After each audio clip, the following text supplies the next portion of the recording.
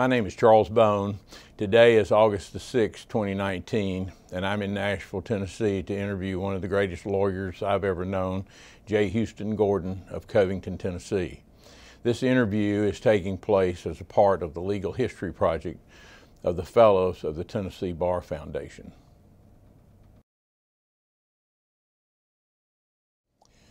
Would you state your full name, please? James Houston Gordon.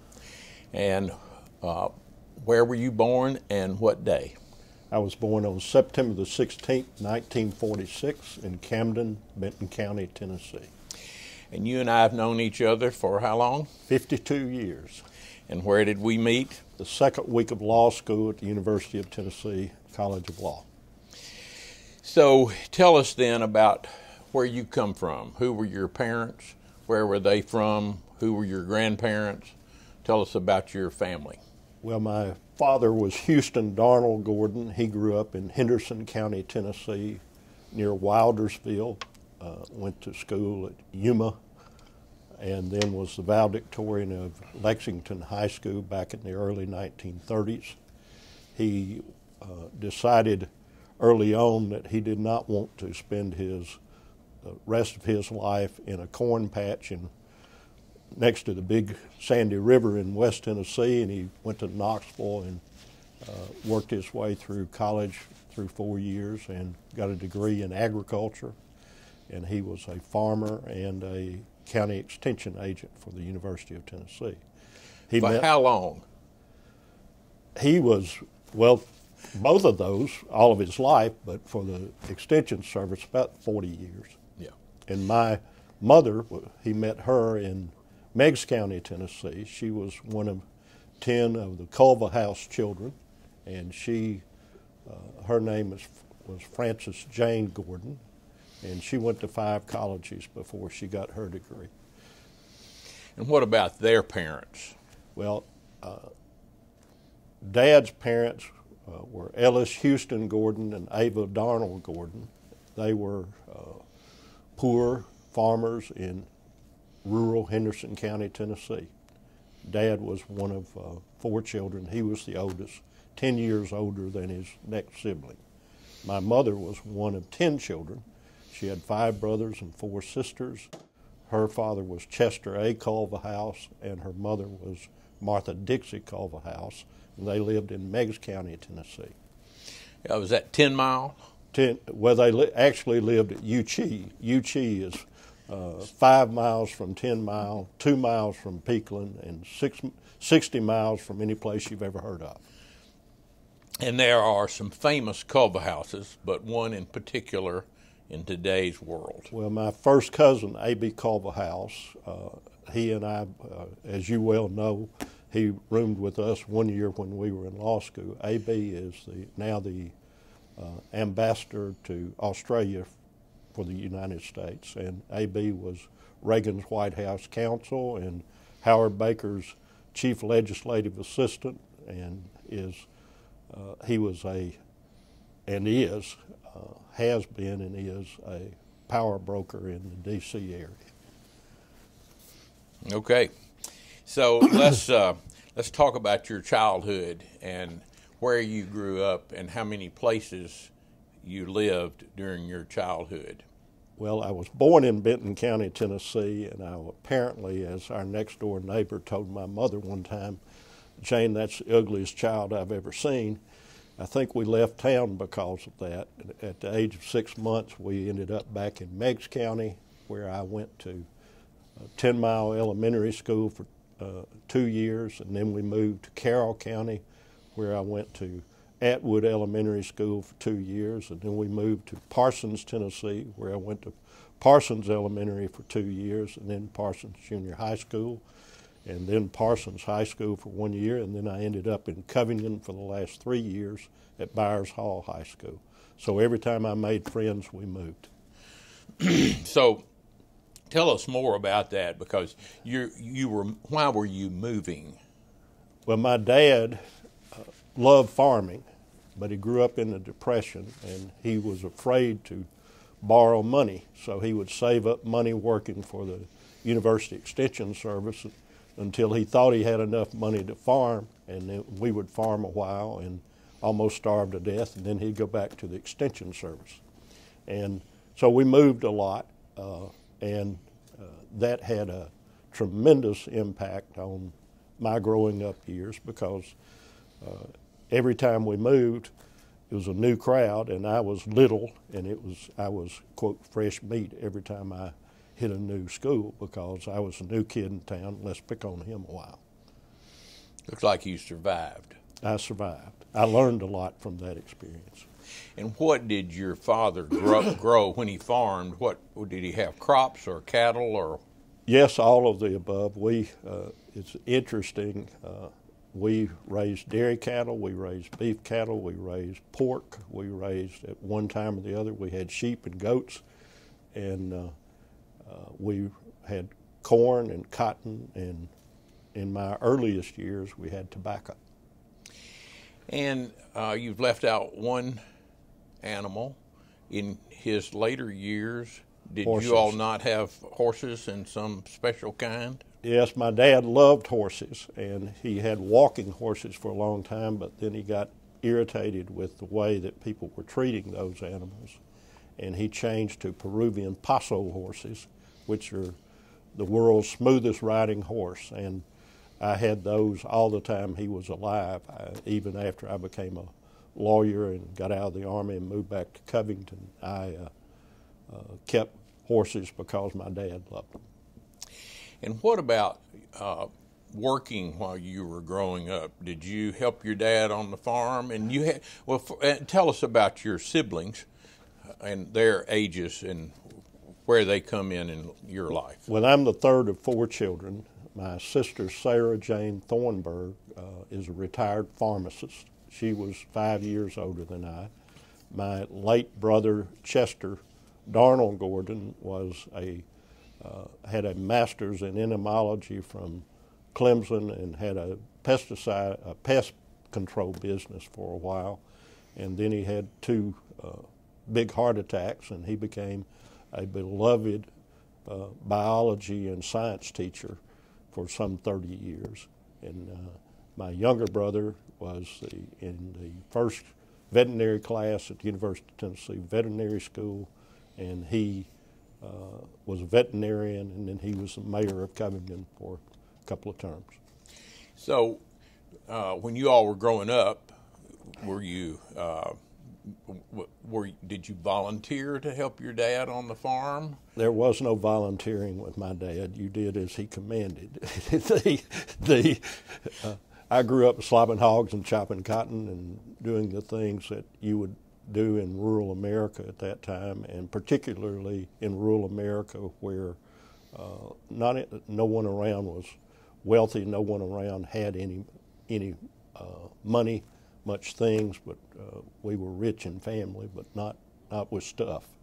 And you lived in a lot of rural communities, Yes. Never in a big city. No, never. Until I moved to the Washington area. Right. In the Army, yes. So you moved to Covington when you were in high school, Correct. After your freshman year? Sophomore year. Sophomore year. And you were a star basketball player. Well, it wasn't as good as I thought I was, but we were pretty good. We played our senior year. We were 35 and 7. And you score a lot of points? No, I was a point guard. I averaged about 10 points a game. And where is Covington for those of us who might not know? Well, Covington is a rural West Tennessee town near the Mississippi River. We are 10 miles from the Mississippi River, and we are about 35 minutes from Memphis, so we are kind of a bedroom community. It's Tipton County, Tennessee. It's the county seat. It's a middle-class town with about, presently, the population is about 60% African American and 38% white and 2 or 3% Hispanic and others. Well, let's go back to high school, and Tell us about what else you did in high school other than play basketball. Well, I was a pretty good student, but I wasn't a very serious student. I did well enough to be in the Beta Club, and I was always involved in the productions that school had, and I was productions. ran track. Mean you were an actor? Yes, a thespian. And I'm sure you were wonderful in that role. Not wonderful in that or any other role, but I did that, and I liked history. I liked my high school basketball coach made me play baseball to keep me out of trouble. But in general, I worked on the farm. I had a part-time job all the way through high school after I was old enough to work, and high school was a good experience. And what kind of part-time jobs did you have? I was an electrician's helper, among other things. I was a produce stocker in a grocery store, and I measured cotton my senior year. And how many people were in your graduating class in 1964? 114. And where did you rank? 10th. So you were a little smarter than you said you were. I think I did okay, but my effort was not very great. I enjoyed other stuff more. Mm-hmm. And did you play a musical instrument? No. Did you sing? I tried. And did you go to church? I did. Where? We attended the Church of Christ in Covington, Tennessee, where my dad was an elder. And you graduated in 1964. I did. In May or June. And what happened then? Well, I thought I was a better basketball player than I was, and I thought that I would go to the University of Tennessee at Knoxville. I talked to the people at University of Tennessee at Martin, where my siblings had gone, but I thought I would go play big-time basketball, and I have the dubious distinction of being the last guy cut from the worst freshman team in the history of the University of Tennessee. I went back to UT Martin and tried to play basketball for a couple of years and realized I was not going to be a Celtic, and I discovered girls and social life, and so I became a history major, a member of the Alpha Tau Omega fraternity, and enjoyed college. And were you involved in your fraternity life? I was. Not in any officer. I ran for student government president, and that was the first election that I lost. And who beat you? A fellow by the name of Paul Blaylock. Paul is a surgeon and a lawyer who lives out on the West Coast and has done extremely well. And he's a great friend and supporter of the University of Tennessee at Martin. And how did you do with your grades at UT Martin? I did well. I graduated magna cum laude and had a history major, political science, and English minor. And what did you do during the summers, or did you? I worked. And where did you work? Well, I worked on the pipeline. I worked in construction. I sold insurance. I measured cotton for the farm credit farm. It was it's not FHA back then. It was Agricultural Stabilization Conservation Service. What is measuring cotton? Well, you're given a certain amount of acreage allotment for cotton and other crops, and back then farmers would get an allotment, say, for 75 acres, and you would go measure it, make sure that they did not have more than 75 acres. And one of the sidelights was that you got to report any whiskey stills you found. Did you get rewarded for that? No. You just reported them?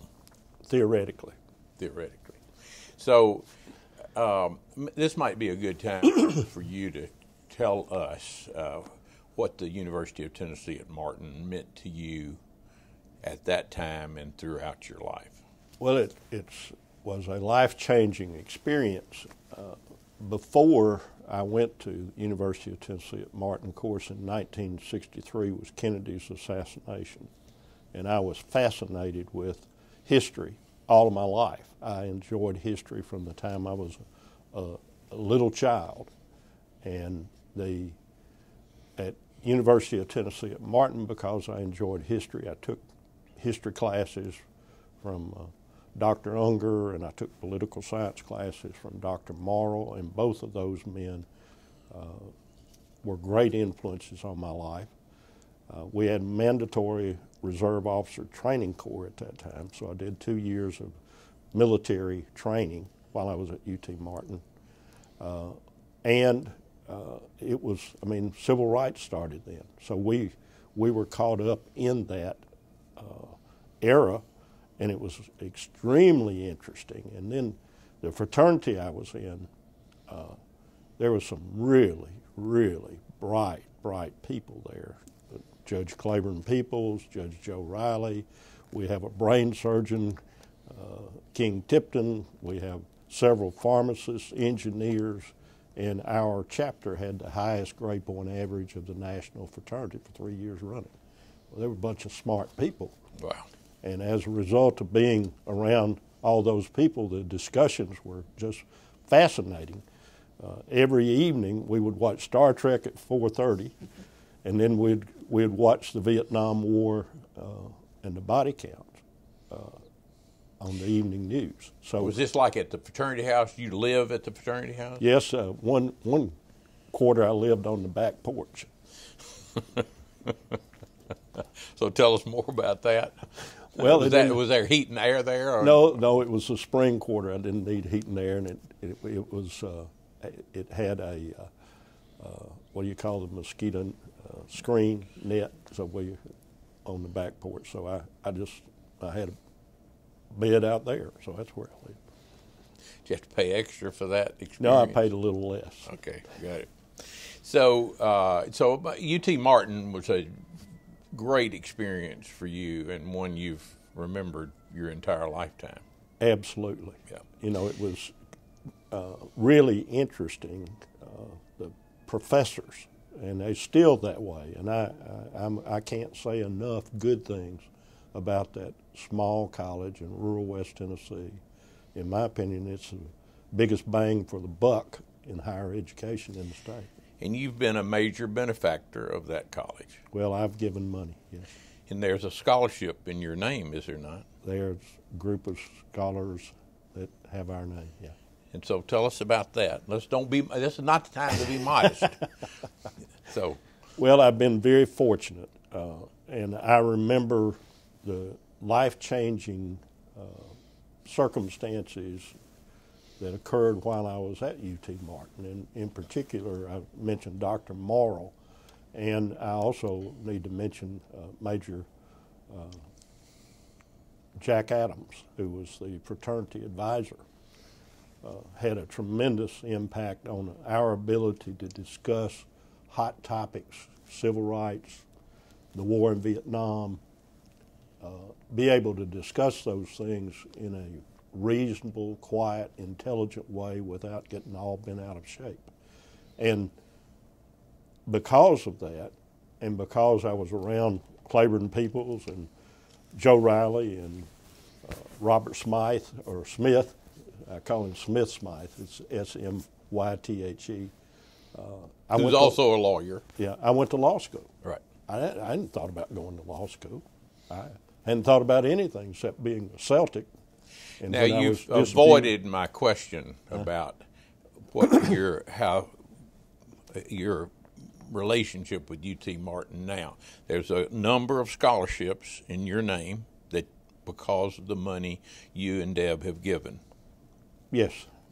And that pays for students. Well, it started out with the idea that we wanted to find kids who were like the kids that I grew up with and like the way I was, that we needed we needed financial help. I, along with John Smart's daughter at Knoxville, received the first ever University of Tennessee Alumni Association scholarship when I went to school. When you went to undergraduate, Yes. graduate school in Knoxville? Undergrad. Right. And that was at UT Martin, where I got the benefit of that. And because of that, I've always felt like you give back. You don't, it's just stuff, and if I can help kids along the way, and Deb feels the same way, we've contributed to UT Martin. We now have merged the Gordon Scholarship, Leadership Scholarship, with the Ned Ray McWhirter Institute. It's a part of that now, and which was named for the governor, and Clayton McWhirter funded a large part of that. John and Betty Tanner are involved in that, and it gives scholarships and opportunities for young people to learn and grow at the school. I'm very blessed to be able to participate in that, and as you well know, they named a museum down there for me. Trying to get to that. So tell us about the museum. Well, it has traveling exhibits that are of interest, from photography to art to history, that come into the museum, and they just put my name on the door, and that's a museum. It's in the Paul Meek Library. Now, you've mentioned, you and I both have mentioned Deb, so let's just stop there and tell us about who Deb is. She's an answer to a prayer. More than one prayer. Yeah, yeah. Debbie Wattridge McCool is my wife, now of 31 years. We have raised our boys together, and she is a pharmacist. She is an entrepreneur. She's a designer. She is extremely bright and insightful. She is pretty, and she is kind. She's the kindest person I've ever met. So why don't we just stay there and tell us about the boys and the blended family, and then we'll go into the Charles Bone era of law school and beyond. All right. Debbie and I met in 1986, and we were married in 1988. I was a single parent, had a son, Nathan, and she had two little boys, Baker and Blake. And when we married, we became a blended family. And the neat thing about the boys is they have never referred to each other as stepbrothers. They've never referred to each other as, this is my step, anything. It's just my brother. They had a band in high school, a hard rock band, who Baker was the drummer, and Nathan, my biological son, was a guitar player. And they played down on Beale Street in New Daisy. They had a following. They decided to do a CD, an album of their original songs, which they did. They called their band Blend, and they went to Route 1, Mississippi, where all the blues players recorded. It's a chicken farm down in Mississippi, and they recorded a CD that they had pre-sold to all of their following, and they were pretty popular for a little high school band. But they're just close. They hit our house. Everybody hits our house twice a year, and we have 9 grandchildren, and they were here during the July holidays, and that's 17 people in the house at once. So tell us where the boys are, where they live, who they're married to, and who your grandchildren are in the next 10 minutes. I mean, well, I know you could talk about. Yeah, I can talk about them a long time, right? Nathan is a Dartmouth graduate. He went to Dartmouth College. From Covington High School. From Covington High School. He was a valedictorian of Covington High School. He met a young woman at Dartmouth by the name of Juliet Morgan. They now live in New York, in Manhattan. He's a hedge fund manager. And they have 4 children, Emmanuel, Luke Houston, August, and Celeste. And Juliet is a full-time mom, and with that crew, that's a lot of work, particularly in Manhattan. So that's Nathan. Nathan, the next son is Baker McCool. Baker went to the University of Mississippi State University and got a landscape architecture degree, and came out of college right when the bubble burst and all of the construction stopped, and he decided he did not want to be a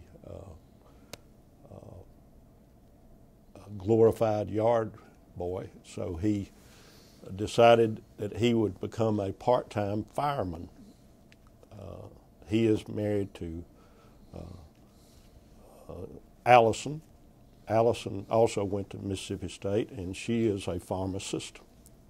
They have 3 children, and that's Maggie, who's the oldest grandchild, John Baker, who's John Baker, and Eliza, who's the whirling dervish. She's like her grandmother, Deb. She's always going. And so Baker became a fireman, full-time fireman, EMT, paramedic. He teaches paramedics at the local community college, and he is an ultra runner. He did the SCAR run this year near Chattanooga, which is a 72-mile run without stopping, and he did it in 23 hours and 56 minutes. Could we take a short break? I need a...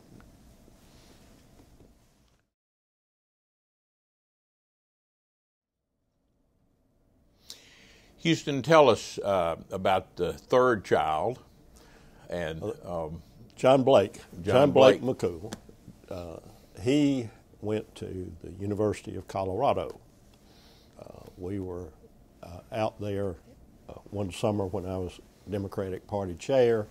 He's 14, and he announces to us, "This is where I'm going to go to college."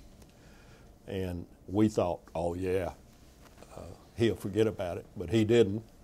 And so he graduated from the University of Colorado and is a software developer. He's really good at it, and he and his wife live in Colorado Springs.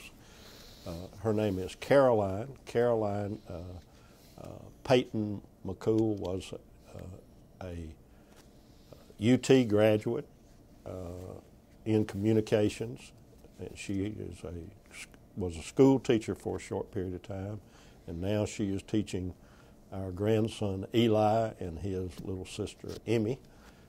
And Blake works from home for a company here in Nashville, and is an equity partner in a new company that they just started, and he's described as a problem solver. So I have Nathan, who went to Dartmouth, Baker, who went to Mississippi State, and Blake, who went to University of Colorado at Boulder. So I have a Yankee, a redneck, and a granola head. And you're blessed. I am blessed. They are good human beings. They are good people. They are honest. They are kind. They are strong. Baker has he was the one who fainted when we took him to the doctor to get his shots, and now he is saving people's lives. So. And didn't he not just run 72 miles in a weekend or something? Yes, he and a friend of his did what they call the SCAR run. He ran from the Appalachian Trail from the Tennessee-Georgia line to the Appalachian Trail at the North Carolina-Tennessee line. They say it's 72 miles on the map, but he said his GPS said it was 74.4, and they did it in 23 hours and 56 minutes, which is really amazing since I couldn't get him to jog a step with me growing up. Perfect.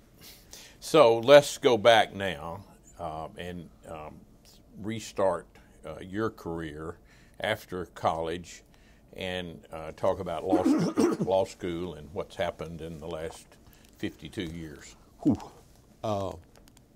Well, starting with UT Martin and the conversations that we had, obviously the civil rights movement began.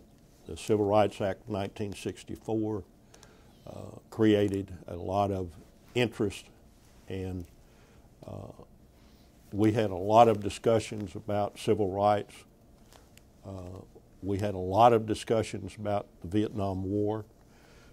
When I left UT Martin in the spring of 1967, the war was going on in a big way.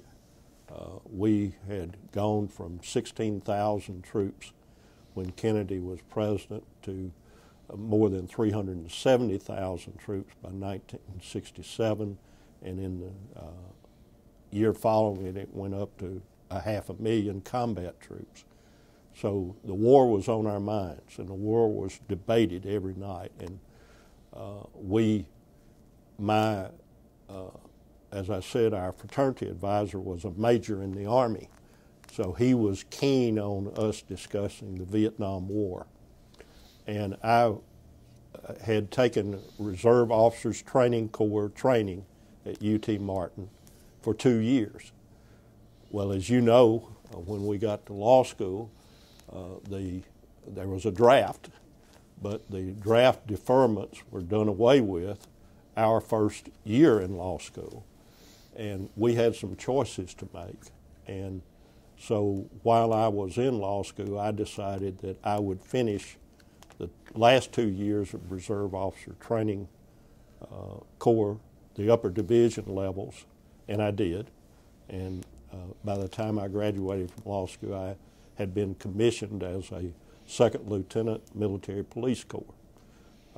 I decided, and we'll talk about more about law school, I guess, as we go along, but I decided that I would finish that training because I didn't want to be drafted as a grunt, and I felt because of the history in my family, particularly the Culverhouse side, serving in the military was a big deal. And you signed up to finish your training so that you could complete law school. Correct.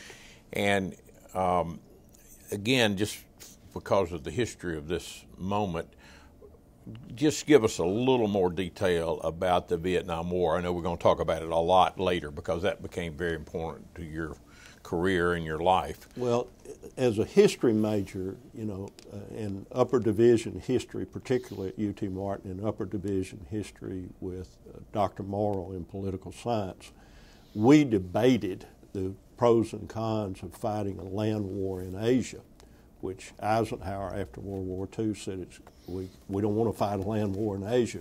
There are more of them than there are of us.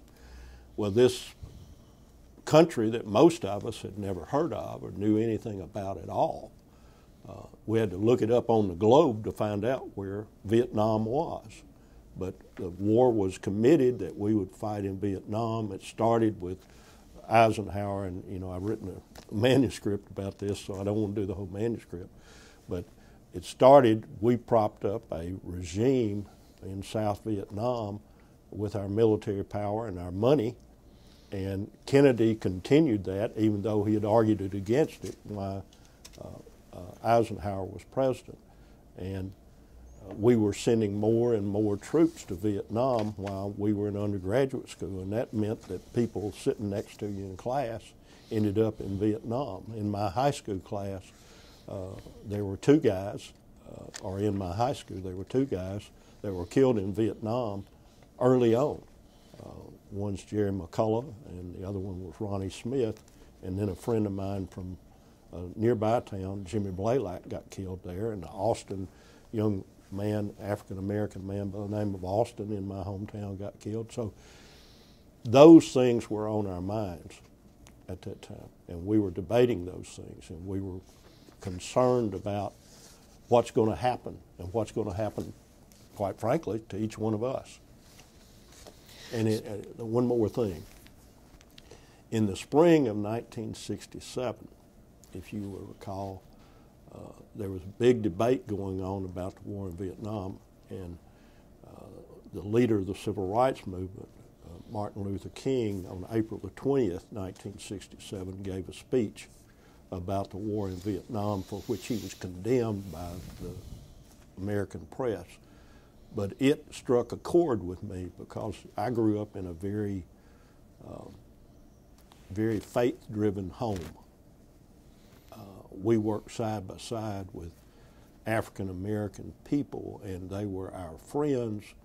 And when I was a little boy, one of my best friends was named Alec Taylor, and he and I we asked our mothers when we were little children, we lived next door to each other on a farm. We worked together. My dad and his dad worked together every day on the farm. We read the same school books, but we didn't go to church and we didn't go to school together. So we asked our mothers why, and both of them gave the same answer. Someday you'll understand. I hope someday I understand. Amen. So let's go to law school. Okay. But how did you decide on going to law school? How many lawyers did you know when you decided to go to law school? One. Who was that? My uncle James Dudley Culverhouse in Meigs County, Tennessee, was the only lawyer I knew. I'd never been in a courtroom. I'd never seen him in a courtroom. I didn't know anything about law school. And I went to law school because I didn't want to go to medical school. I knew that I wasn't going to, I don't do well with sick people. And so I'm talking with Claiborne Peoples and Robert Smith at the fraternity house, and they're going to take the law school aptitude test. And I said, well, they called it the LSAT test. I said, well, what's that? And Claiborne advised me that I couldn't go to law school unless I took that test, so I took the test. And you passed? I got into UT Knoxville, so obviously I passed. So that was all that was your total decision-making process? Yeah. Just following Claiborne and Robert Smith. Yeah, long-range planning is 20 minutes. That's right. All right. Actually, it's 90 minutes. It's short-term, 20 minutes. So you ended up in, what did you do that summer of 67? I think I was still measuring cotton and working. That's the summer I worked on the pipeline. That's the summer I was what I called the tar baby, where they put these huge pipes together. They take tar and they put tar on the seams so they don't leak. Well, I was the guy doing that, and it's really hot, and I lost my epidermis 2 or 3 times that summer because it's so hot. So then you ended up in Knoxville in late August, early September of 1967. Right. And how did you find the law school? What do you mean, how did I find it? Well, I lived a block away. That's all right. Okay. I lived on Clinch Avenue. Claiborne and I had an apartment in the basement of a house on Clinch Avenue. In the second week of law school, I met you. And the rest is history. The rest is history. So tell us about law school, and leave me out, but tell us about law school and what it meant to you, professors you liked, the courses you liked, what the impact was that law school had on your life. Well, it's the first time that I ever actually thought. I'd started trying to think a little bit when Dr. Morrow's political science class, but it's the first time that I ever really tried to think through things. And Durwood Jones, who had an introduction to law, he startled me about the third week of law school when I asked, being the the retired, quiet person I am, I held up my hand and asked a question, and it began was, "Mr. Jones, can you sue?" And I remember distinctly his response. He looked down at me and said, "Mr. Gordon, you can sue the Bishop of Boston for bastardy. The question is, can you collect?" And all of a sudden, I thought, well, that was kind of a stupid question. And so I began thinking a little bit, and then Professor Cook, Joe Cook, who taught criminal law to virtually every lawyer for 4 or 5 decades in Tennessee, he was a great influence. As you well know, we were walking down the hall one day, and there was a sign on the wall that said tryouts for the moot court team. And you said to me, "Why don't we try out?" And I said, "Okay, let's try out." I did not know what the word moot meant. But I tried out, and this is when you think somebody's messing around your life, but it was an accountant's liability question. And I had not had torts at that time.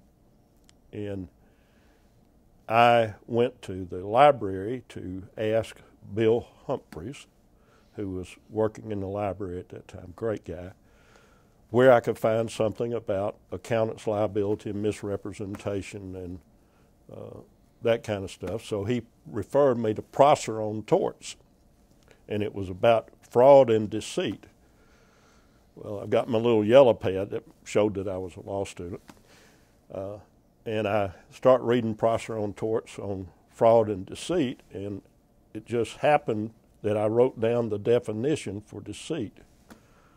During the tryouts and the oral argument, one of the judges looked down and said, "Well, counselor, what does deceit mean?"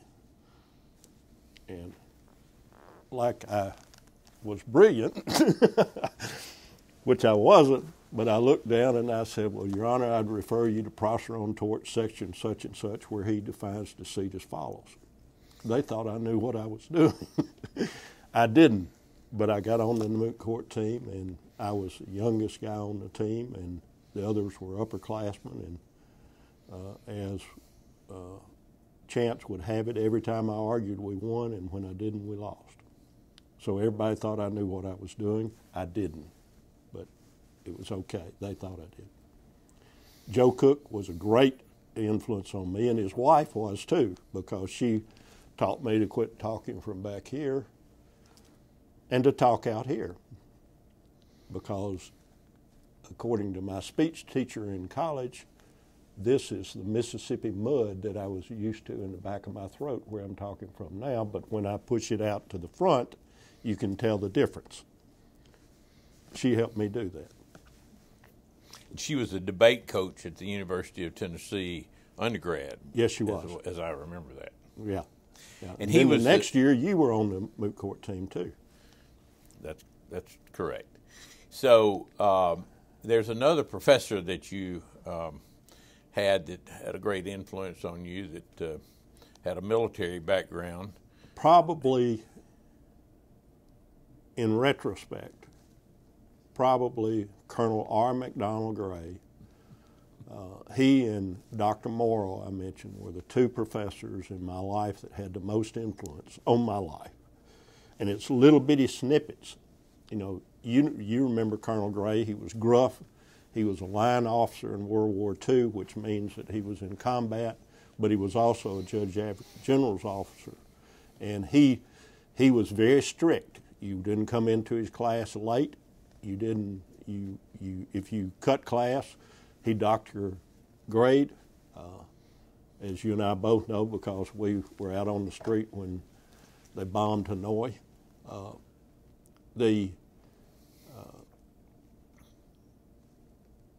Colonel Gray liked the National Moot Court team. He went to all of our practices, and he knew that I was in the reserve officers training, and he came up to me in the library while I was studying for finals. And I'd been commissioned as a second lieutenant military police type, and he walked up and he sat down, and I'm going to quote Colonel Gray because he was gruff and he used colorful language. He looked at me and he said, "Houston, son, I don't think you'll make a very good damn policeman." And I laughed, and I said, "Colonel Gray, I think you're right." He said, "Well, why don't you apply for the branch transfer to the JAG Corps?" And I promise you this is the truth. I said, "Okay, Colonel Gray, what's the JAG Corps?" And he said, "It's the Judge Advocate General's Corps. There are lawyers in the Army. I did that when I was in the Army." And so he explained to me what the JAG Corps was and what a branch transfer was, and I applied. And lo and behold, I got the branch transfer subject to my passing the Tennessee bar. I passed the Tennessee bar, and I became a Judge Advocate General's officer. And then they send you this little form, and it's where you would like to serve. And I used to call it the "you gotta be kidding" form. You could choose where your duty station was, and you could go to Fort Polk, Louisiana, which meant that you were getting ready to go to Vietnam. You could go to Fort Benning, Georgia, which meant you were getting ready to go to Vietnam. You could go to Fort Lewis, Washington, which meant you were getting ready to go to Vietnam. Well, Colonel Gray suggested, because of my moot court experience, which was doing appellate arguments, that I apply for the Defense Appellate Division in Washington, D.C. And I asked him again what that was, and he explained that's where convicted soldiers' cases come, and you represent them in their appeals, what you've been doing in the moot court competition. And so when I filled out my "you got to be kidding" form, they gave you three choices. My first choice was Defense Appellate Division, Washington, D.C. My second choice, Defense Appellate, Washington, D.C. And my third choice was Defense Appellate, Washington, D.C. And that's where I went. I was assigned there. Before we go there, is there anything else about law school that's memorable? Oh, the Broom Road Gang. The guys who roomed together with us, you and I, really an interesting, and we've always been interested in history and politics, and this was an interesting group. We had Roger Kessley, a Republican whose father was the finance commissioner for Winfield Dunn. We had Steve Avery, a Democrat from Alamo, Tennessee, whose father was commissioner of corrections for Buford Ellington and Frank Clement. We had you, who's a Democrat for life. We had me for a Democrat for most of my life. And we had my first cousin, A.B. Culverhouse, who was a Republican from East Tennessee. And we all lived together in West Knoxville, and we were actively involved in political campaigns against each other, but we were close friends, great guys. So we lived on Broom Road to start with. Right. But then we moved into a neighborhood on Cortland Drive, right? Right. I think they put the house up across the street for sale about 2 weeks after we moved in. And we lived on Cortland Drive, a real quiet subdivision that had very important people from Knoxville living there. Yes. For a year, as yes. I remember it. Yes, and they were thankful when we left. And that belonged to a doctor, I think. Dr. Avery. Right. Harry Avery, that's Steve's brother. Right. So we had a lot of other friends and a lot of other professors, but those were the kind of the one other person that you haven't mentioned that has been your great friend forever, started in law school. Blanchard Toole. So tell us about Blanchard. Blanchard is a really great lawyer in Memphis. He does estate planning and tax work, and he's a wonderful lawyer. He was appointed to represent Lisa Marie Presley during the Elvis estate. He is known as a lawyer's lawyer. He's selected as a pillar of excellence by the University of Memphis Law School, even though he went to Knoxville Law School. Just a good guy. He's one of the guys that I think if I were in jail in China and I called him, he'd come and get me. And he didn't live with us because he was married during law school. Right, but he wanted to. He wanted to live with us. Right. All right, we won't go any further with that. So let's graduate from law school. And when did you graduate? May of 1970. And what did you do then? Well, the summer before, I was at Fort Bragg, North Carolina, doing my basic military training. Claiborne Peoples did his that same summer as well. And when I graduated from law school, I had to pass the bar, which we took that summer.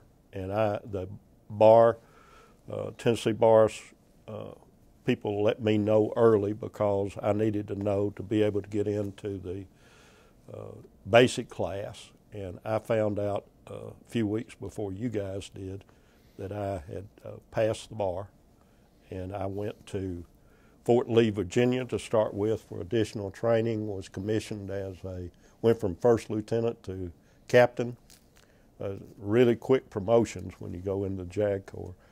And I did training there and then went to the 58th basic class at University of Virginia at the Judge Advocate General School there. They have a new wonderful building now. It wasn't so wonderful when I was there. But that was a great experience. The several weeks of training, I became enamored with studying about Jefferson because he designed the University of Virginia, and I read a lot of his writings and visited Monticello so much they stopped charging me a fee for going up there, and that had a great impact on my life. Not so much who he was, but the thoughts and the ideas that he espoused. And then, after your training, after your schooling as a JAG officer, where did you go? Well, let me tell one story about JAG school, because it's relevant to what happened. One of my best friends, another one of those friends that I think I could be in jail in China and he come help me, is Robert C. Roth. Bob Roth from Wisconsin, and Bob and I sat together and we roomed together when we were at the JAG school. While we were in class one day, Colonel Overholt came in and advised us that, of course, in November of 1969, the publicity hit about the My Lai massacre in Vietnam, which was where American soldiers on March 16, 1968, slaughtered up to 500 Vietnamese civilians, old men, women, children, babes in arms. They just simply slaughtered them. There were rapes, gang rapes. Two line companies were involved, even though when the publicity came out, it was only about one, and really only about one officer, a second lieutenant by the name of William L. Calley, Jr. So by the time we had gone to law school, all this publicity was out about what had happened. And by the time I went to finished law school, it was out there. By the time I went to the JAG course, Seymour Hersh had written all of his articles. And who is Seymour Hersh? Seymour Hersh is a journalist, independent journalist who received a Pulitzer Prize for what he wrote about the My Lai massacre. And I'd read all that stuff. So I'm sitting in class when they start Callie's Colonel Overholt, who became the Judge Advocate General later on after I left the Army. Colonel Overholt announced that they were about to begin the trial of Lieutenant Callie. And me being the deep thinker that I am, I turned to Captain Roth sitting next to me and I said, well, they ought to fry the blank. And he, in a very lawyerly way, said, Houston, don't you think we ought to wait till they get the facts? The irony of that is I ultimately ended up representing Lieutenant Callie, and he ended up being the prosecution on the appeals. But I go to Washington, and when did you go to Washington? I'm not sure of the exact date, but it was sometime after I finished JAG school, and probably November of 1970. JAG school, of course, is Judge Advocate General School. Right. And you were stationed then in Washington. At the Nassif building at the corner of Route 7, Falls Church, Virginia, and Bailey's Crossroads. Did they have other lawyers there? There were approximately 25 lawyers. My commanding officer at that time was Colonel George McCartan. McCartan was he was a consummate gentleman and officer, and he paid attention to his young lawyers, and he got more out of us than I think. I had two bosses, and he got twice as much out of me as his successor did. But he was just a good guy, and I was appointed to represent soldiers convicted of crimes in Vietnam. They were convicted everything from murder to the khaki mafia, where one of my clients was the guy who ran what they called the khaki mafia, and that was the kickbacks for the steak and beer concessions in Vietnam. He was convicted and sentenced to be reduced from E9 to E1 and fined $25,000, and he wrote out a check to the United States Treasury for $25,000 when they announced the sentence. I represented people who, young African American, I'll never forget him, who killed a captain by the name of Stormy Gar over a Afro comb in Korea after he left Vietnam, and the Afro comb was in his pocket. And a sergeant major came by and said, Green, get that comb out of your pocket. He said, I can't do that. It was the only thing left from his best buddy who got blown to smithereens in Vietnam. He said, you better get it out of your pocket or I'm going to do whatever he threatened him with. Well, he took it out of his pocket, put it in his pants pocket, and was walking toward the armory. And he pulled out his weapon, the M16, and was walking back, and a captain by the name of Stormy Gar walked up to him. Green, where are you going with that weapon? He said, I'm going to kill the first sergeant. If anybody tries to stop me, I'm going to kill them. And Stormy Gar says, well, I guess you'll have to shoot me. And so he did. And then he took the rifle and shot half his face off. I had other cases, and one of them was a case involving a fellow by the name of Larry Burton who was tried, and it took them like 6 years to get him to trial. And I thought well, there's something about speedy trial in the book somewhere.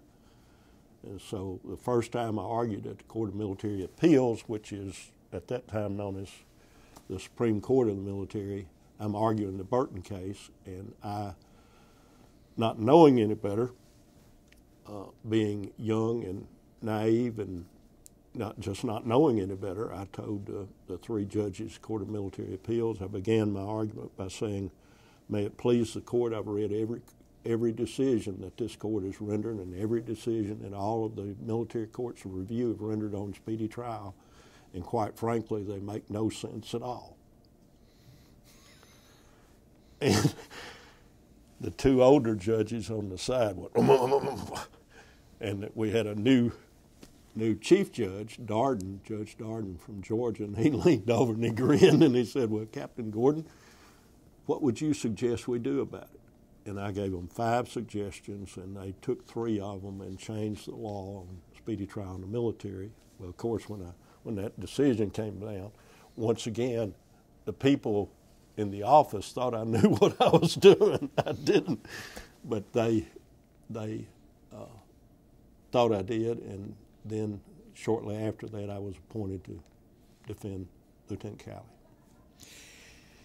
So let's see if we can talk through the Cowley case here before we take a break. Okay. And you're just going to have to, I mean. I'll do it quickly. Well, I think.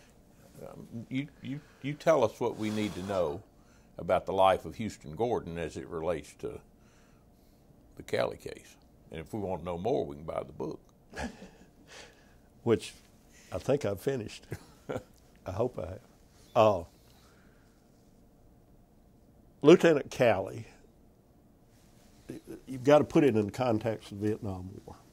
In 1967, Westmoreland has become the commander of General Westmoreland. General William C. Westmoreland has become the commander of Military Assistance Command in Vietnam, MACV.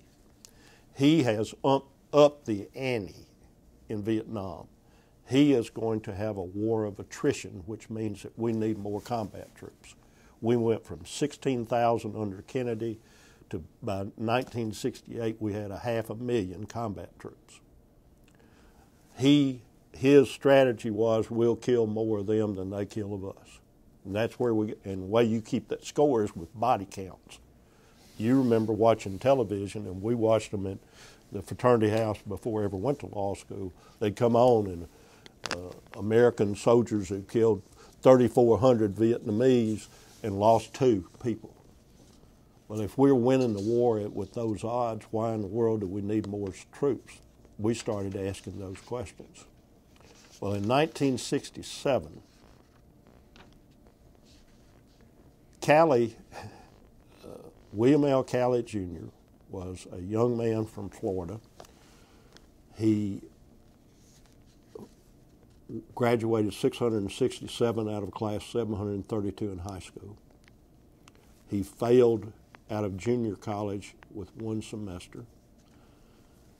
He had 2 or 3 jobs, none of which he did very well at.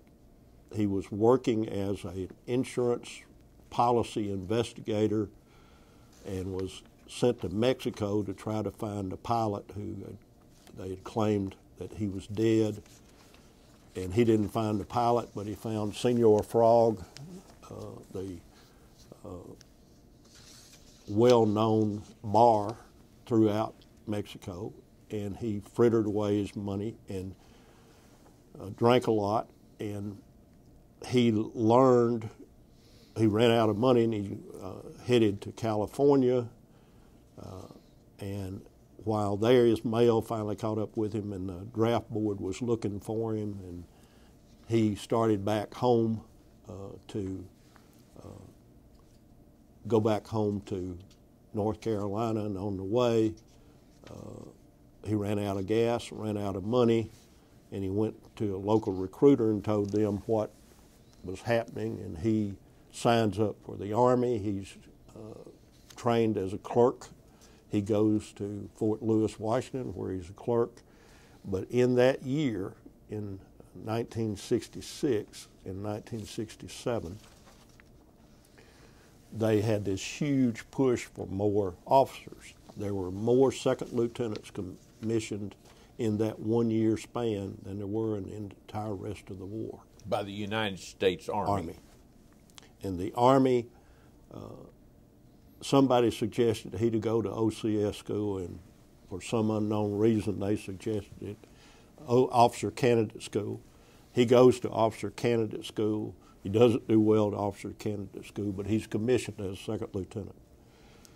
His training is his and another second lieutenant in that same group. Training was cut short by 2 weeks. before he went to Vietnam. He arrives in Vietnam in November. He's out in the field by December, and in February of 1968, the North Vietnamese began what was known as the Tet Offensive, where in 42 of the 66 major cities in Vietnam and on every military post in the South, they were attacked all at one time.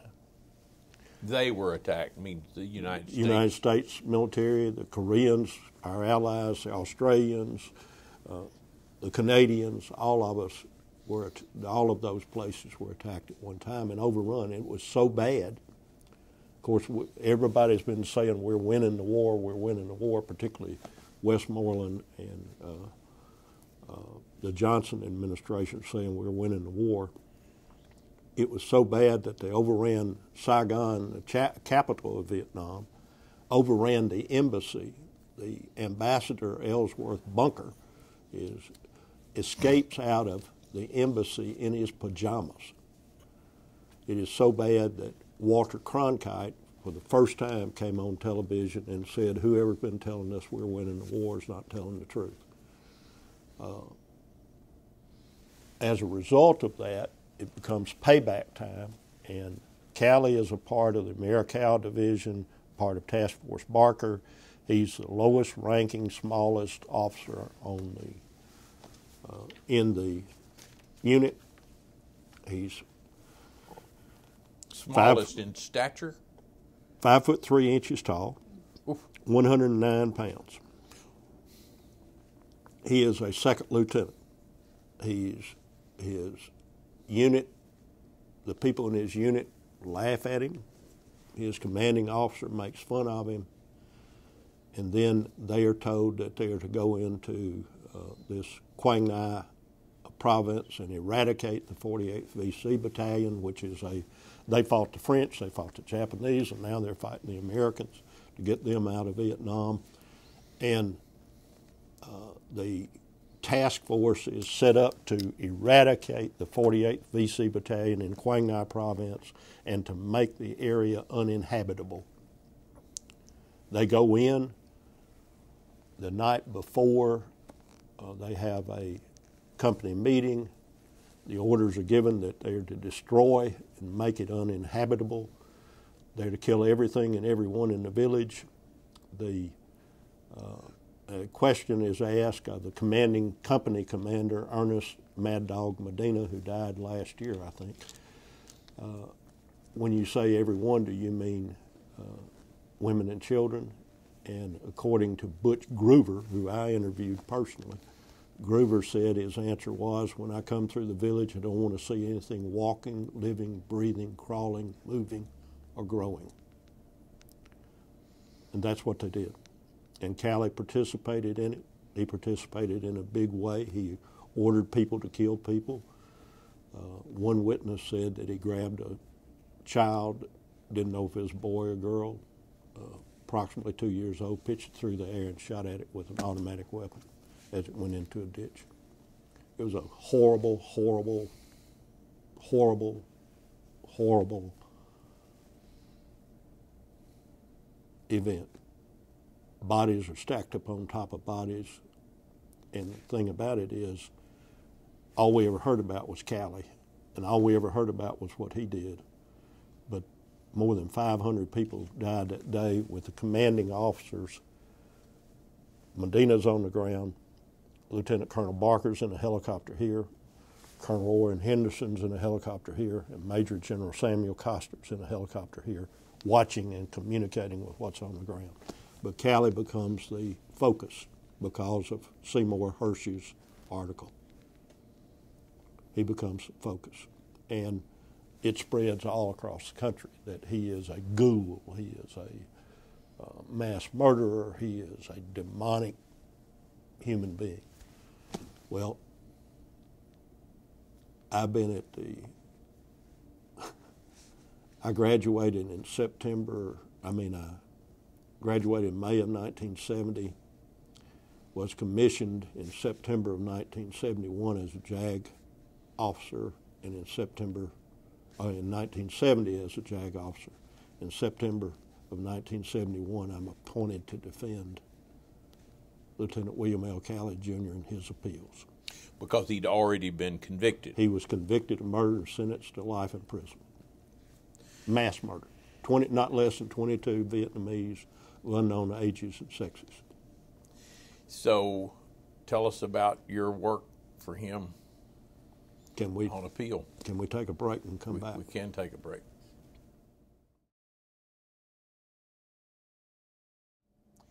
So Houston, let's talk about the Calley appeal. Okay. And when it started and how long it lasted, and then the impact that it's had on your life since then. As you and I have discussed probably 1,000 times, the impact it had the greatest impact on my life of any single experience in my life.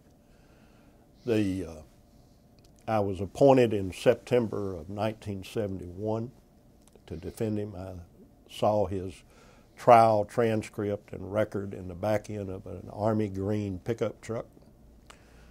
The transcript was 5,022 pages long, not counting the pretrial hearings. The exhibits were more than 15,000 pages long. Photographs, statements, and the like. I was appointed by Colonel McCartan. He called me in, and my immediate supervisor, Captain Frank Genhart, was in the office, and I wondered why they were calling me in.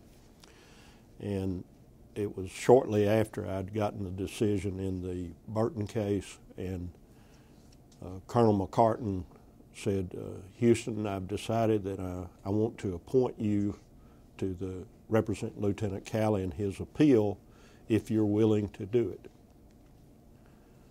And I thought,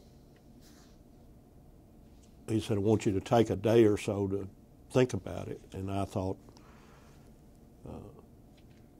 Colonel McCartan, unless I tell you differently in the morning, this is the case of the century, why wouldn't I want to do it?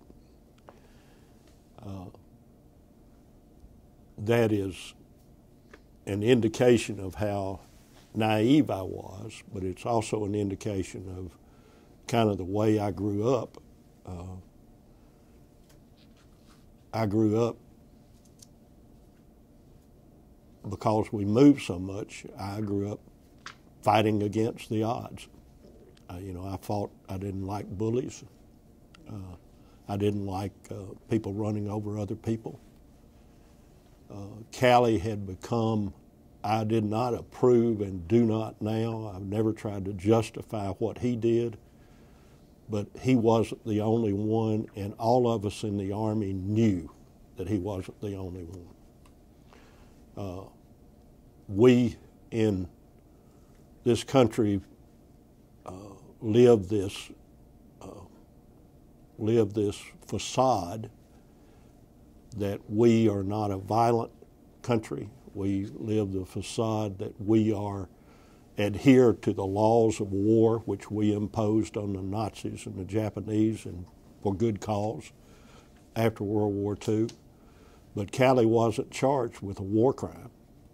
He was charged with premeditated murder, just as if somebody here in Nashville committed premeditated murder. And I've been working with a case recently like that. The premeditated murder, a municipal crime, simply is inapposite to apply to a wartime combat situation, because to be guilty of premeditated murder, you've got to have a dead body, you've got to have somebody doing the killing, and you've thought about it before you're going to do it. Well, in a combat mission, from the beginning, you have premeditated you're going to go kill somebody. You're armed and there, and you're going to do it. So the only thing left was the killing justified in some way under the law? Well, when Calley was charged, President Nixon, Secretary of the Army Reeser, Secretary of the Defense Laird, Chief of Staff of the Army, General Westmoreland, who was in Vietnam as the commander of MACV at the time, had gone around the country saying there's no justification or excuse for what Calley did. Well, that's the only defense he ever had, but they did that before it was ever tried. Here's a 5'3", 109-pound second lieutenant, the lowest ranking officer on the ground, and he's the only one convicted. He wasn't the only one charged, but he was the only one charged with what they could convict him of. And they charged him with premeditated murder. And I just thought, no, he could have been charged with a war crime, and he would have had the defense of obedience to orders. He would have had a defense that I'm just carrying out policy. Those things which would not only have been a defense that justified what he did, but it would have been a defense to mitigate his punishment. So from the get-go, the more I read about and heard about and listened to what the administration, the Johnson administration, and then the Nixon administration were saying about what happened, and it's only the Nixon administration, I thought, this is unfair. My gut said it was unfair. So yeah, it was the #1 case of the century, and yes, I'll play. So, when did you meet your client? Approximately 2 months after I was appointed, I requested temporary duty orders to go meet with Calley. I met with him at he was confined to quarters at Fort Benning, Georgia. I met with him. He's a little guy. I mean, he was a tiny guy, and he looked so young. And even though he's a little older than I was, but he really looked young. I was already getting bald, so I looked older. But he saluted. He was gracious. He was gentle. He was thankful.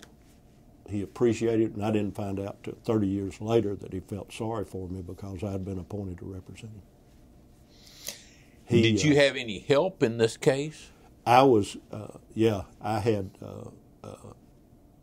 he had his civilian lawyer, who was Judge George Latimer, former Court of Military Appeals judge, former Utah Supreme Court judge. Judge Latimer, though, was our age now then, and he was tired. And when I talked to him the first thing I did when I was appointed, called him and I said, I want to do what you want me to do. And he said, well, son, he was a courtly, he called himself a backsliding Mormon, but he was a courtly guy, and he said, Captain Gordon, you're looking at this with fresh eyes. I want you to take the lead. And so that was our working relationship, and I told him I did not want to file anything, motions or anything else, unless he approved. And we did that, and we agreed in that conversation that he would handle the press because I didn't want all the calls. I got them anyway, but I didn't want all the calls. And I would work on the brief. So I started working on the brief, and I started reading the record, and things jumped out at me like why was charged with a crime of murder, not a war crime. Why was all the publicity? Why was he the only one convicted? When we knew, or I knew by that time, that that this was not just one guy or one platoon. This was every platoon in that company and in B Company doing exactly the same thing on the same day in the same area for the same reason, and yet he's the only one it fell back on.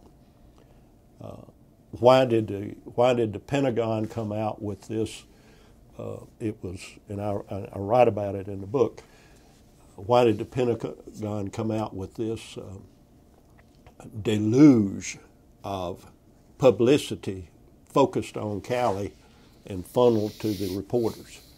The Washington Post, New York Times, the major newspapers in the country all gave the American Army, American military line that this is an aberration. This is not what we do. It's against American policy. It's against all this stuff. And so I just started researching and found out that as early as 1962 or 3, Jonathan Shell had written about the village of Ben Suk, and they called him a communist, and he was 23 years old when he reported on it, and the powers that be jumped all over him about writing about what the war was really like. And there were others that were castigated as well, morally safer among others. Tell us about the progress of the case of the appeal. I mean, I know you wrote a brief, and that took a long time, and then you filed the brief. Filed a brief. It was more than 400 pages long. It alleged more than 30 errors, and it went after the command responsibility. I brought in this is when it got dicey. The more I read and the more I found out and the more we were able to substantiate, even though most of the stuff was kept secret and we couldn't get it, but that Westmoreland, 2 days after the My Lai massacre took place, sent a telex commendation to Task Force Barker, and in particular to C Company and B Company and their commanders for their outstanding performance in the My Lai Song May incident. Major General Coster sent the same kind of message. Colonel Orrin Henderson said and commended the 2 company commanders for the aggressiveness shown in carrying out the operation. It was written up in the Army Times as a great victory for the Army, and then when Ridenour sends his letter, I can go really deep in the weeds, but a guy who was a former member of the military unit had some of his buddies tell him what happened, and he couldn't believe it.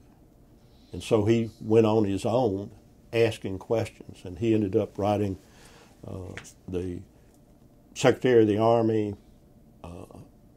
23 different congressmen about what happened, and they asked for an inquiry. And then that's when it came out. A source in the Pentagon contacted a friend of Seymour Hersh's, who contacted him and told him there's a second lieutenant's being charged for massacre in Vietnam. You need to look into this. And so he gets all this information, and they tell him about a witness, and he goes talk to this witness, and then he talks to others. And so the focus from the very beginning, orchestrated in my opinion, focused on Cali. We're going to keep it at the lowest level. And the reason I say that now is that in 2006, they finally released H.R. Haldeman's notes, where the My Lai group within the White House planned to keep it at the lowest level, discredit one of the witnesses, and we may have to involve, quote, dirty tricks, end quote. The day after that happened, that meeting, Lynn Nossinger, who was if you recall, those of us old enough to recall, he was the hit man for the enemy list for Nixon. He goes to see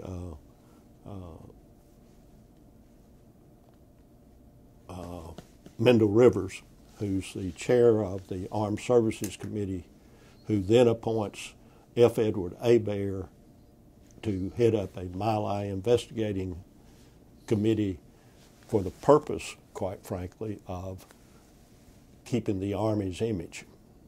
And so they call all these witnesses and focus on what happened at My Lai 4.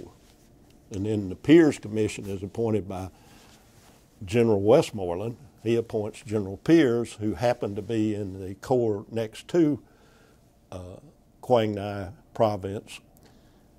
When this happened, he was a commanding officer there, and he is appointed, but he is not to investigate the criminal charges. He's only to investigate the so-called cover-up of the criminal charges.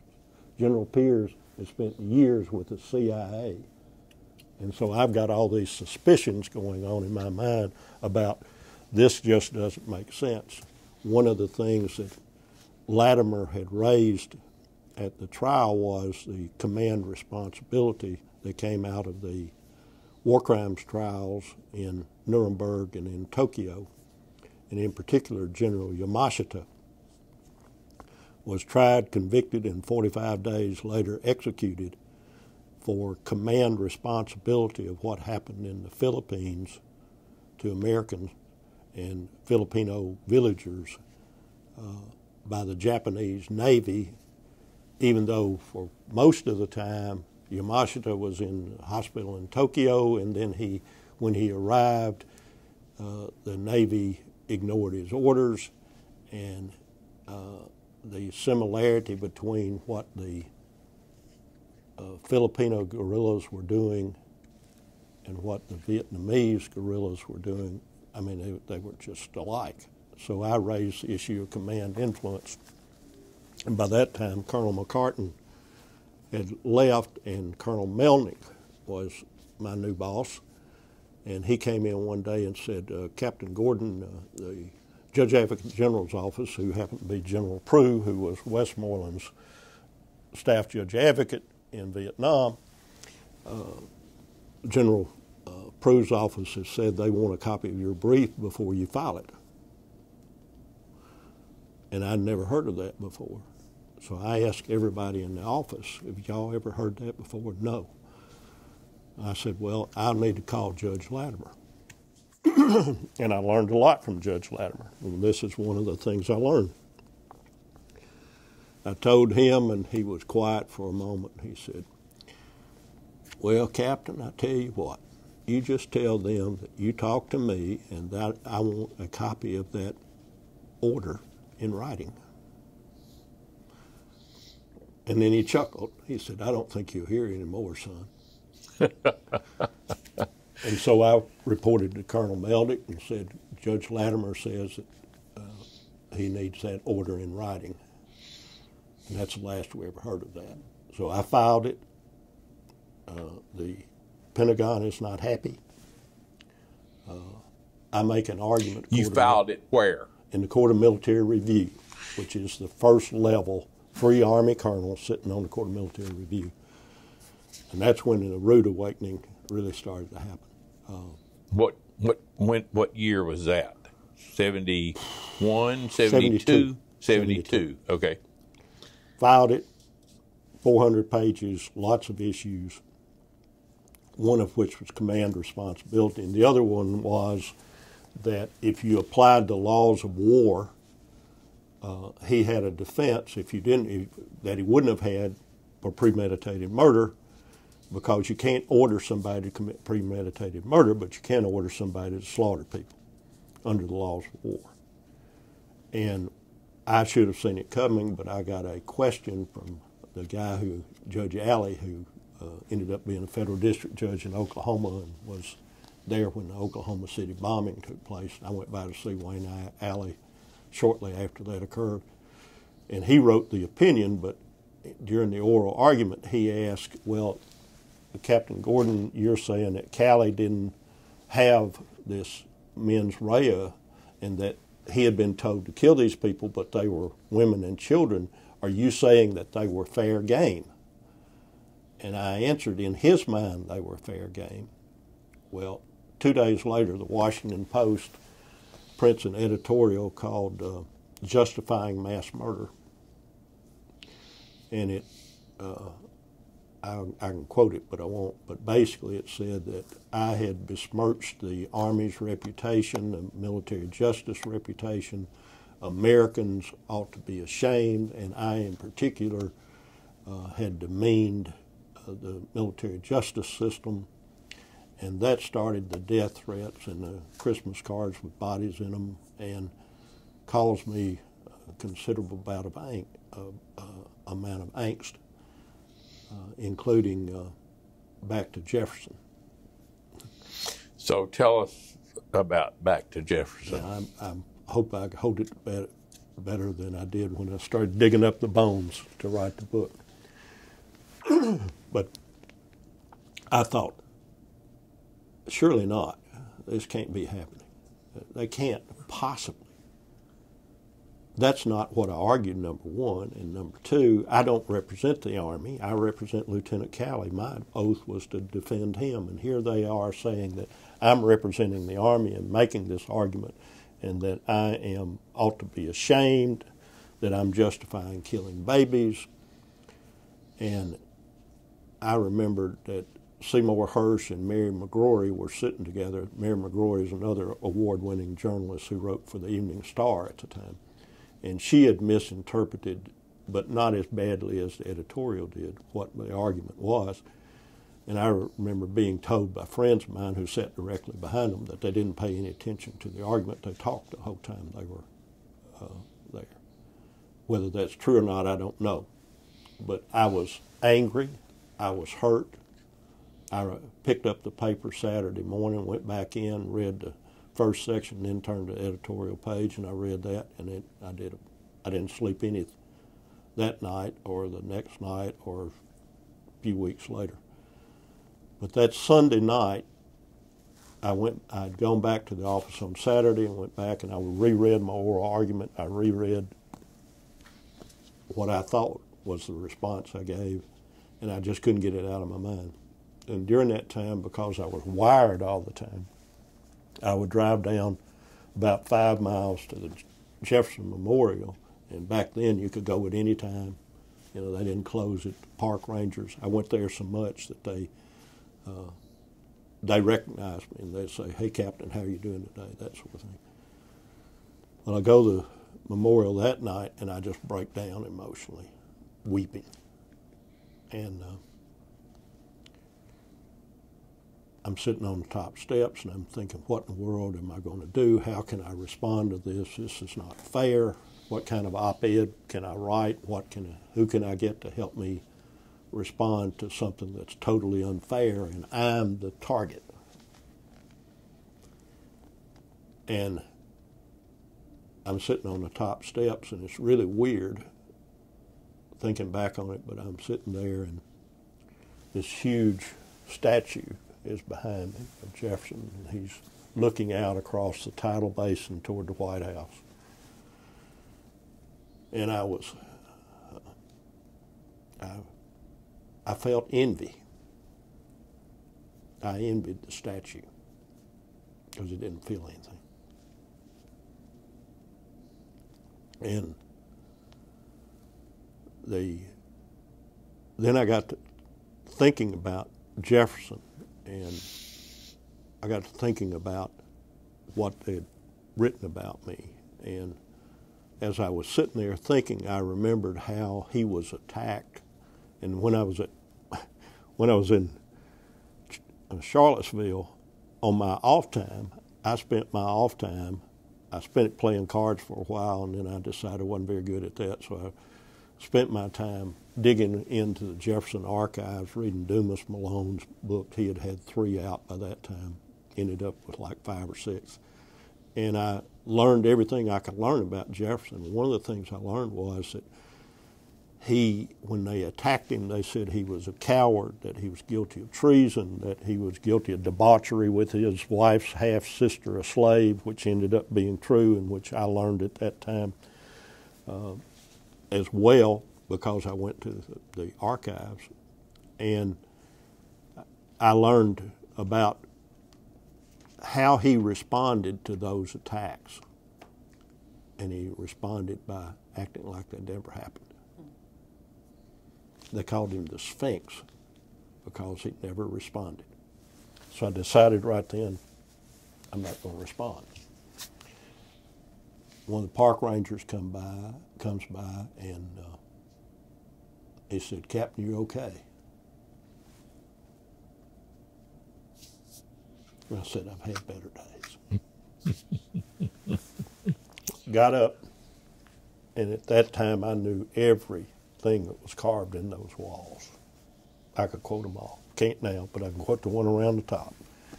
And it said, "I've sworn upon the altar of God eternal hostility toward every form of tyranny over the mind of man." And I got to thinking about that and Wayne Greenhall, a young journalist. Seymour Hersh gets credit for breaking the story, but Greenhall broke it in a little Alabama newspaper. He wrote a book, and in that book he said, "A question I have for Middle America, the parents of these young men, what is it about our society, political, social, or military, that allows young men to do what they did that day?" And as I was reading around the top, I thought of that question and about what kind of tyranny over the mind of Calley and those people of that day caused them to jettison their consciences, to forget about morality, and to just slaughter people. And I've been thinking about that for the last 50 years. I defended Calley at the Court of Military Review. I knew we were going to lose. We lost 3-0. Took it to the Court of Military Appeals. Thought we had a shot there. We lost 2-1 there with Chief Judge Darden dissenting, saying that he was tried under the wrong standard, which I had argued, which the Post had said that I was justifying mass murder by arguing that standard. He said that that should be the standard. But then, by that time, it's 1974, and or late 73, and I'm about to get out of the Army.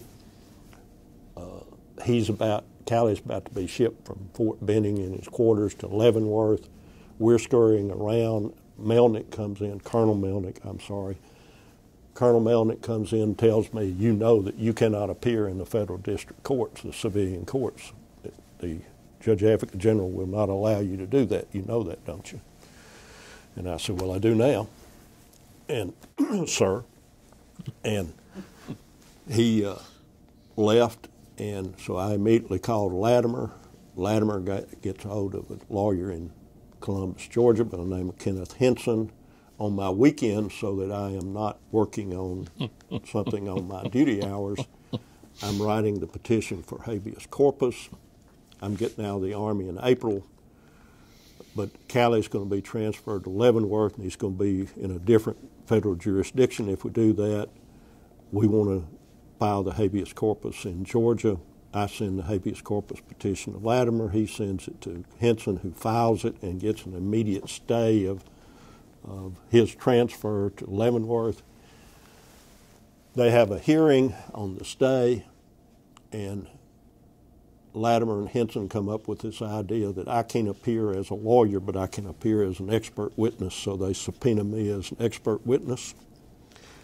The Army figures out what's going on, and they subpoena my friend Bob Roth, who handled the government side, as an expert witness. We go down and we're sworn in front of Judge J. Robert Elliott, and for the next 4.5 hours, he quizzes us about what the case is about, and he enters the stay order that they can't do it, and then there's machinations going to the Army goes ex parte to the Chief Judge of the Fifth Circuit. I don't learn about that until much later, but at any rate, it ends up that Judge Elliott reverses his conviction, orders him freed. The Army appeals it. The Army's lawyer, who had been the clerk for Chief Judge Brown of the Fifth Circuit, gets on the phone, gets a stay order issued ex parte. That irritates me a little bit. By this time, I'm out of the Army, so I file a motion in the Supreme Court of the United States asking the supervisory justice to take note of the fact that this ex parte proceeding has taken place, and that's unfair, and we'd like to be heard. That motion, to my knowledge, is still pending. But I learned it was Justice Powell lately, but I thought it was Justice Brennan who was supervisory judge, but apparently it was Justice Lewis Powell who contacted the judges in the Fifth Circuit and told them to get on the stick down there, and all of a sudden all of the judges of the Fifth Circuit are meeting in New Orleans. They have lifted the stay. Calley can remain out of jail while the appeal is going on, and the judges decide to hear the case en banc. So all of the judges of the Fifth Circuit are going to hear the case. We challenge Chief Judge Brown, who recuses himself. We challenge 2 former military officers on the court, and we are left with 13 judges. We argue the case there. When? I believe this would have been in 74, 73, sometime in 73. I can look it up. But we lose it 8-5, with Griffin Bell writing a scathing dissent. But by this time, we've been working the idea of getting commutation, which you are very familiar with. Now, I've gone and seen the Secretary of the Army and asked him to commute Callie's sentence. He commutes it from 20 to 10 years, and then he orders him released on parole during the pending of the Fifth Circuit decision, so he's out of jail. So Callie spent a total of about 3.5 weeks in Leavenworth, and the rest of it in confinement to his quarters, and he is free, but his conviction is upheld. The Supreme Court denied certiorari in April of 75, 76. I'll have to look that up too. But that's the Callie story. So, but he came to Covington, Tennessee. I got to know him very well. He's in hospice right now. Talked to him a couple of months ago, and I've still got it on my phone messages that he had returned my call, and he left the message, "I love you." So tell us what you have in front of you there. This is a book I hope that somebody publishes called Blind Obedience, Debunking the Myths of the My Lai Massacre and the America's War in Vietnam. It tries to answer the question that Wayne Greenhall asked. What is it about American society?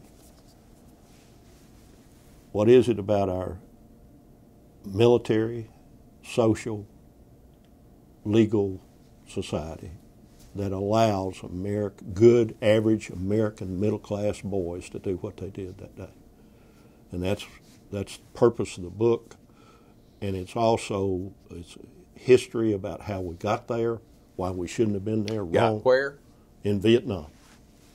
Fighting a war in Vietnam, upholding a dictatorship that we put into power, based upon the lies of Eisenhower, who says it's a democratically elected government, Kennedy, who says it's a democratically elected government, Johnson, who says it's a democratically elected government, and Nixon, who says it's a democratically elected government. And it was a dictatorship that took the South Vietnamese people off of their lands and put them in refugee camps with barbed wire around them, displaced them, and handed out the lands to the cronies of the Diem regime and the subsequent regimes. Wrong war, wrong place for the wrong reason. And many American deaths. 58,386, I think, and 370,000 wounded American soldiers, physically wounded, and many more than that are mentally and psychologically wounded. Until 1993, in my office on the square in Covington, Tennessee, I would have people that I never met before show up just to talk. And you've written that book over the last 50 years. Mm-hmm. Yeah, parts of it.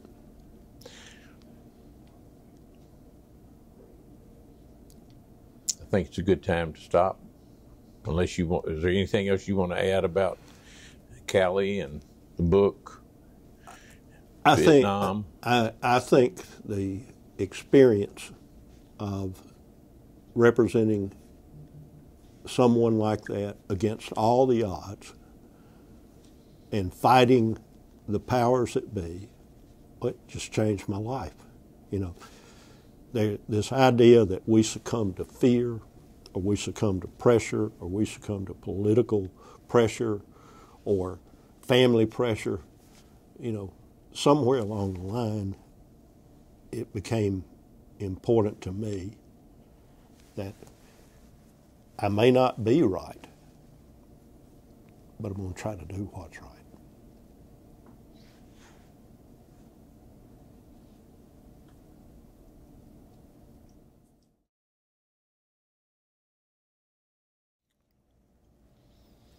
Houston, as we conclude the conversation about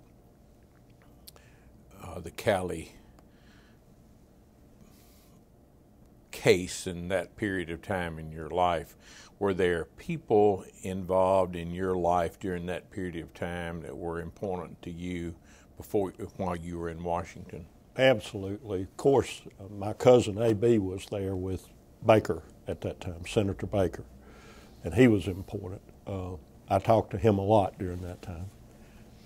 Also, my last supervisor in the office, Dennis Hines, Captain Dennis Hines, supported me. He gave me total independence. He protected me from the pressures of command a lot, and I credit him with when I left the Army, I was surprised to receive the Meritorious Service Medal, which is the highest medal that one of my rank could receive. And I'm convinced that Dennis wrote the commendation because looks like it took the Washington Post editorial and rebutted every sentence in it. He was very important. Captain Allen Dubois and his wife gave me a place to stay right before I moved back to Tennessee, and really important,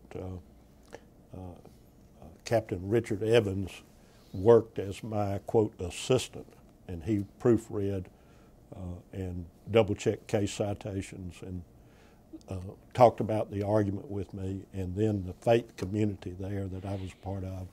Philip Morrison, who is now here in Nashville, was there, and a couple by the name of Kenneth and Barbara Link.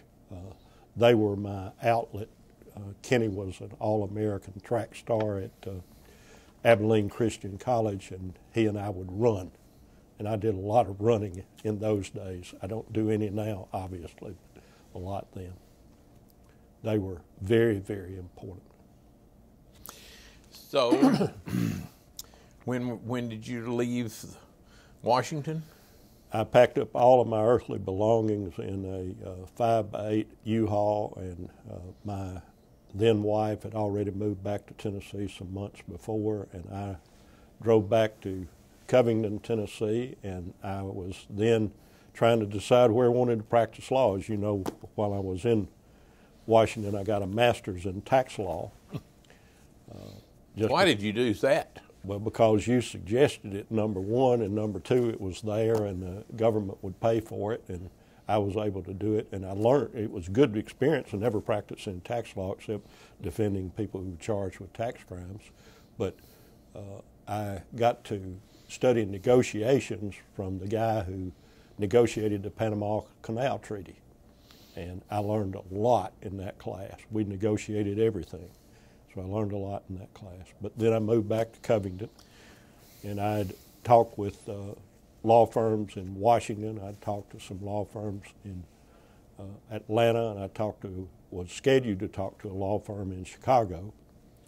And I had a friend in New York that I was going to talk with as well, who was in the Army at the same time I was, and introduced me to the United States Supreme Court, Barry Kingham. But I was at home, and I went to the post office in Covington to pick up a package for my mother. And I'm coming out of the post office, and a local banker by the name of Charles Smith, he was president of Tipton County Farmers Union Bank, caught me just as I was walking down the steps with a package, and he said, "Houston, what are you doing?" And I said, "Well, Mr. Charles, just got out of the Army, and I'm trying to decide where I want to practice law." And he asked me about that in about a 10-minute conversation. He got toward the end, and he said, Well, while you're trying to decide where you practice, we need a lawyer around here. Why don't you just hang out a shingle while you're trying to decide? And I said, well, Mr. Charles, I don't have any money. I just got out of the Army. I'm broke. And he said, oh, I'll loan you the money. And so he loaned me $10,000 on a signature note, and I'm still trying to decide where I want to practice law. There you are. That's great. In Covington, Tennessee. From the square in Covington, Tennessee since 1974. So let's talk about that career from 1974 forward, and tell us the types of cases that you handled and what you've done. And let me let you just talk about it for a few minutes, and then let's talk about some specific cases, because this could take, 2 or 3 days if we don't specify some important cases to you. Well, you need to cut me off, because it's been quite a ride. I mean, what a ride. I have, obviously, I've represented somebody convicted of mass murder. Excuse me. I prosecuted a serial killer. And how did you do that? I was an assistant DA for 2 years in Tipton County and Lauderdale County and McNairy County and Hardeman County and Fayette County. And this guy, he and his partner had gone across the United States hitchhiking, and people would pick them up and they'd kill them and take their wallet, money, and car, and then dump it after a while. And they killed a student from University of Chattanooga in Fayette County, and Preston Parks and I, another DA, prosecuted him. He's still doing his life sentences. Okay. So I represented a bull by the name of Soul Man in federal court in Texas. I've done a bank fraud case in California, represented one of the 9/11 families after 9/11. I have represented the people that mean the most are those I call the left out and left behind. I've represented a couple from North Mississippi whose son died because of a bridge falling in, an African-American couple. This was early on in my career. The bridge fell in, and they sued the county, Marshall County, and the road commissioners and the leaders of Marshall County for the kid's death because he was on a tractor and the bridge fell in. And the reason given by the county commissioner when they asked, the African-American community asked for the bridge to be fixed, he was quoted as saying, well, I'm not going to fix that bridge. It's nothing but a blank road anyway. Unbeknownst to him, the little boy's grandmother was recording it. And so I took it to federal court my first year of law practice on my own. So I guess you were doing a lot of advertising and on TV, and how did these people find you? I don't know. I do know how they found me. I'd represented the biggest thug in Fayette County by the name of Ronnie Tipler in federal court when the police in Moscow, Tennessee, had beaten him up with a slapstick after he'd been handcuffed over the chief's police's car. And Ronnie Tipler worked with Wayne Perkins, and that's how they found me. How do all these other people find you? I don't know. I don't know. I don't advertise. Never advertised a day in my life. I don't have any billboards. I don't do, as all of my friends say, you don't do email. I don't do those things. It's been by word of mouth. Don't do any social media? No. Facebook? No. Instagram? No. Twitter? No. All word of mouth? It's all, and most of that's clutter, and I've got too much clutter in my life now. So you, over the years, have had a number of different lawyers work with you there at the Covington office and yes. Other places, but yes. Tell us about that. I mean, most of the time you've been right there in Covington. And right. I am pleased with the people who have put up with me long enough to work with me for a while. One of my best friends on earth is T.D. Forrester. He's one of 2 people in Tipton County that ever been accepted as members of the American College of Trial Lawyers. And Mike Whitaker was a prosecutor and then a judge, and he came to work with us for several years. Weber McCraw, who's a circuit judge now, worked with me. Billy Cole, who's a chancellor now, worked with me. Janet Phelps, who is a senior clerk at the district court here in Nashville, worked with me, and she also worked with you. But there are some really, really fine lawyers who have worked with me. The last 3, since I've kind of shrunk my practice, Amber Shaw worked with me for 9 years, and she's now a partner or a member of the Harris Shelton firm. Carly Mills was a young associate there. My niece Caroline Gordon's with Murray Williams in Memphis. Your son, Charles Robert, worked with me. The Mayor Briley worked with me for a while, and his brother Rob. Good people, good lawyers. I've been very fortunate. Judge Reed? Judge, oh yeah, and he still is. Former Justice Lyle Reed has worked with me for the last, I guess, since 2001, something like that. And there are others. I mean, there have been a bunch of them that have come through and gone on to bigger and better things. Some of them have worked, most of them have worked with you at the Covington office, but you've had an office in Memphis occasionally, and then you had a part-time office here. Blanchard Toole and I practiced law together, and his father, I practiced law with them. Joe Riley, I meant to mention, Joe Riley helped me write the Fifth Circuit appeal in the Cali case. Right after I got out of the Army, Joe and I practiced law together. And then he and I practiced with Blanchard Toole Sr. and Blanchard Toole the Younger and Charles Burson and Grady Garrison at one time. Now, though, it's you. And my longtime assistant, Kathy McMahon. She came to work with me when she was 19, and she's in 1975. I shouldn't have said that. That told her age. But she's with me, and Janice Lee, whom you know very well, an investigator. I still have an investigator. She's been with me about 18 years now. And how many cases do you have left now? 6 files. 6 files. I had 5, and I picked one up last week because they are in my Sunday school class. But it's not a complicated one. So let's talk about, can we pick out a handful of cases that are most, I know all your cases are very meaningful to you, but that would be most meaningful for the History Project? Well, I think let's break them up. Let's break them up into kinds. Civil rights cases have been very important to me.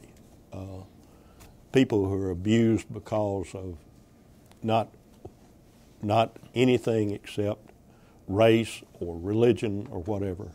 The Perkins case that I mentioned earlier, there's after the Civil War, the Yarbrough case is very important to me because one of my dearest friends is Miss Hattie Yarbrough, who, by the way, the African American Smithsonian Museum has a section that Hattie Yarbrough put together for them. But Hattie was a teacher, and she taught everyone growing up. She's 98 now. She taught all of her students about African American history, and she has taught me about local African American history through the years. The Yarbrough family, after the Civil War, the Wyatt Yarbrough bought some land, and about 15 years ago, 2 local powerful white folks, they never divided that land up so that it had like 80 people who still own that farm. And they found a guy who was on dope and an 85-year-old person with dementia, and they bought their share and then tried to sell it at partitions so they could buy it in because I-69 was supposed to go through there.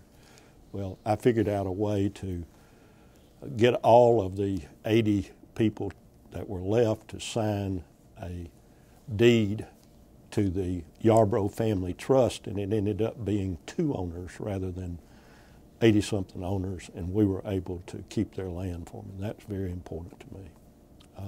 I've represented a lot of teachers, civil rights issues, that's very important. I've represented in criminal work, most of it's been white-collar work, except I did a court-martial in Panama. I represented a steward who was scheduled to be on Air Force One, and she was wrongly convicted because they switched her urine sample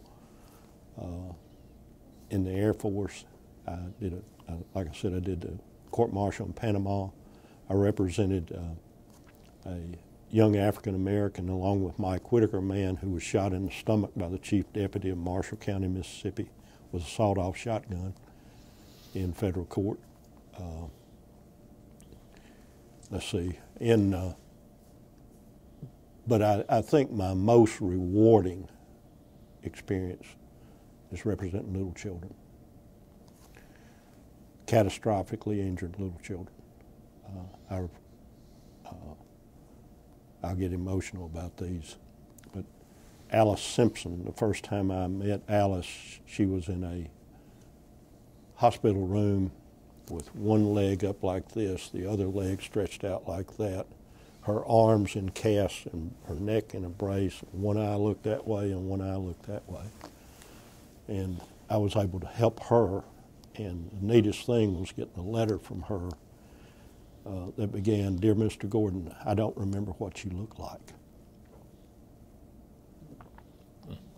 And she was telling me she was graduating from high school. Harmony Marshall and her mother, Melody Marshall, who she was catastrophically injured. She had 7 symptoms of spinal meningitis that went untreated for 6 days. And she was a spastic quadriplegic, blind, mute, deaf child. And we were able to take care of her all of her life. Marty Armstrong, the first products liability case that Chief Justice, or that Justice Janice Holder tried as trial court judge. Mike Whitaker and I tried that one. Jonathan Reynolds, who was injured at a laser tag arena and ended up having flesh-eating fasciitis that ate up his leg and destroyed part of his brain. We were able to help him. Billy Mills against Ford Motor Company. That's a case where the Supreme Court of Tennessee said that it's juries who decide the amount of damages, not judges. And he was a paraplegic, and I hear from Billy a lot. He and his mama. There are probably 24 others, catastrophically injured children. Represented elderly people who their kids are beating them up, and I've represented children who's been abused. Most all of those, or all of those, I guess, is contingent fee cases where you were represented them as plaintiffs. Yes, or pro bono. Right. And so today, with the caps on damages, does that make this process harder, more difficult? It makes it harder and it makes it more difficult, and it's just a symptom of our society where we have sold everything to the powerful. We've sold it to corporations. They control the legislators. With the Supreme Court, the United States Supreme Court's decision in Citizens United, We have somehow said that corporations have a right to speech. I assume they have a right to bear arms too, since they're so we can have private armies. It's just incredible to me that a country that was founded on the idea that of individual liberty, we have bought and sold it, and now the legislature has placed caps on it. I personally think that if the Supreme Court of Tennessee ever hears the issue of caps in personal injury cases, they'll find it unconstitutional, because the right to trial by jury at common law was the right to have the jury decide the amount of damages, not judges, and not legislators. What about the case here in Nashville where they changed the law so you could collect a judgment against NES? Yeah, NES, that's really interesting. You know about that because it's a NASCAR cafe explosion. Really interesting. Don and Irma Wilson from Spokane, Washington were here on their retirement, and Mayor Bredesen was the mayor. The Speaker of the House at that time was Jimmy Nafee, who's my close friend and client and representative and neighbor. John Wilder was lieutenant governor, and NES was the municipality here, and the Wilsons are walking down Broad Street. That's Nashville Electric Service. Nashville Electric. Walking down Broadway, and all of a sudden the sidewalk exploded, and they're covered with burning oil and water, oxygen to feed the fire. And I turned it down, as you well know. I turned it down 3 times, and then on the 4th time, the guy that married Debbie and me called me, and out of the blue, he didn't tell me who it was, said, "Hey, Houston, I've got this couple. I'd like you to help if you don't mind." And he said, I said, "Okay, Ken, I'll do that." "Who?" And he told me Don and Irma Wilson, and I went, "Okay, I'm listening." And a very prominent lawyer called me on the other side and told me that I ought to not take it. It's just going to cost me money, and they wouldn't be able to collect anything but the caps anyway, which were $300,000. And over a period of, I guess, about a year and a half, we were able to avoid the caps, and the settlement was made with, I think there were 9 or 10 lawyers in the room representing the various defendants. The Wilsons were taken care of. This community reached out, particularly the Woodmont Church, reached out to them and took care of them.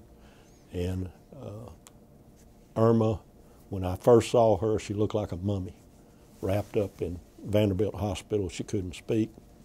Don was wrapped up too, but not quite as bad. But thank the good Lord and the people here and the people who were in political positions to make a difference made a difference and took care of them. And if you saw Irma today, you'd never know she was burned, and she had already gotten the final rights when I met her. And I assume that settlement was confidential in terms of the amount of money. The total amount, yes. Yeah. It wasn't with what the government paid, but the rest of it was. Right, right. So, I mean, obviously we can talk about cases on and on. Criminal defense, you want to give us a couple of examples that are important to you? Well, I represented a young man. In fact, I saw him 2 weeks ago who was charged with attempted first-degree murder, but he was off of his medication, and it was a case that I tried, and he was, it was the first case in Tipton County history where we tried the insanity defense, and it came back 11-1 that he was not guilty by reason of insanity, and the judge found that he went ahead and directed a verdict that he was not guilty by reason of insanity. He went to Western State Hospital, and they got him back on his medicine, and I saw him 2 weeks ago, and he was doing great, effusive in his comments to my wife, which made me feel good. But he He's doing well. That was State versus Bobby Butler was another murder case in which the Supreme Court adopted the holding of the United States Supreme Court in Alaska, Alaska versus somebody, which says that a juvenile record that has to do with dishonesty has to be produced to the defense if that person is going to testify. Charles, I've done so many criminal cases. Some of them are hilarious. Yeah. And so you have one left, one criminal case left? Well, two, counting the one that we're about to finish up right away, but I have one double homicide case to try. I began my career doing homicide defense. Looks like I'm going to end it doing homicide defense. Right. So, do you prefer criminal case or civil cases?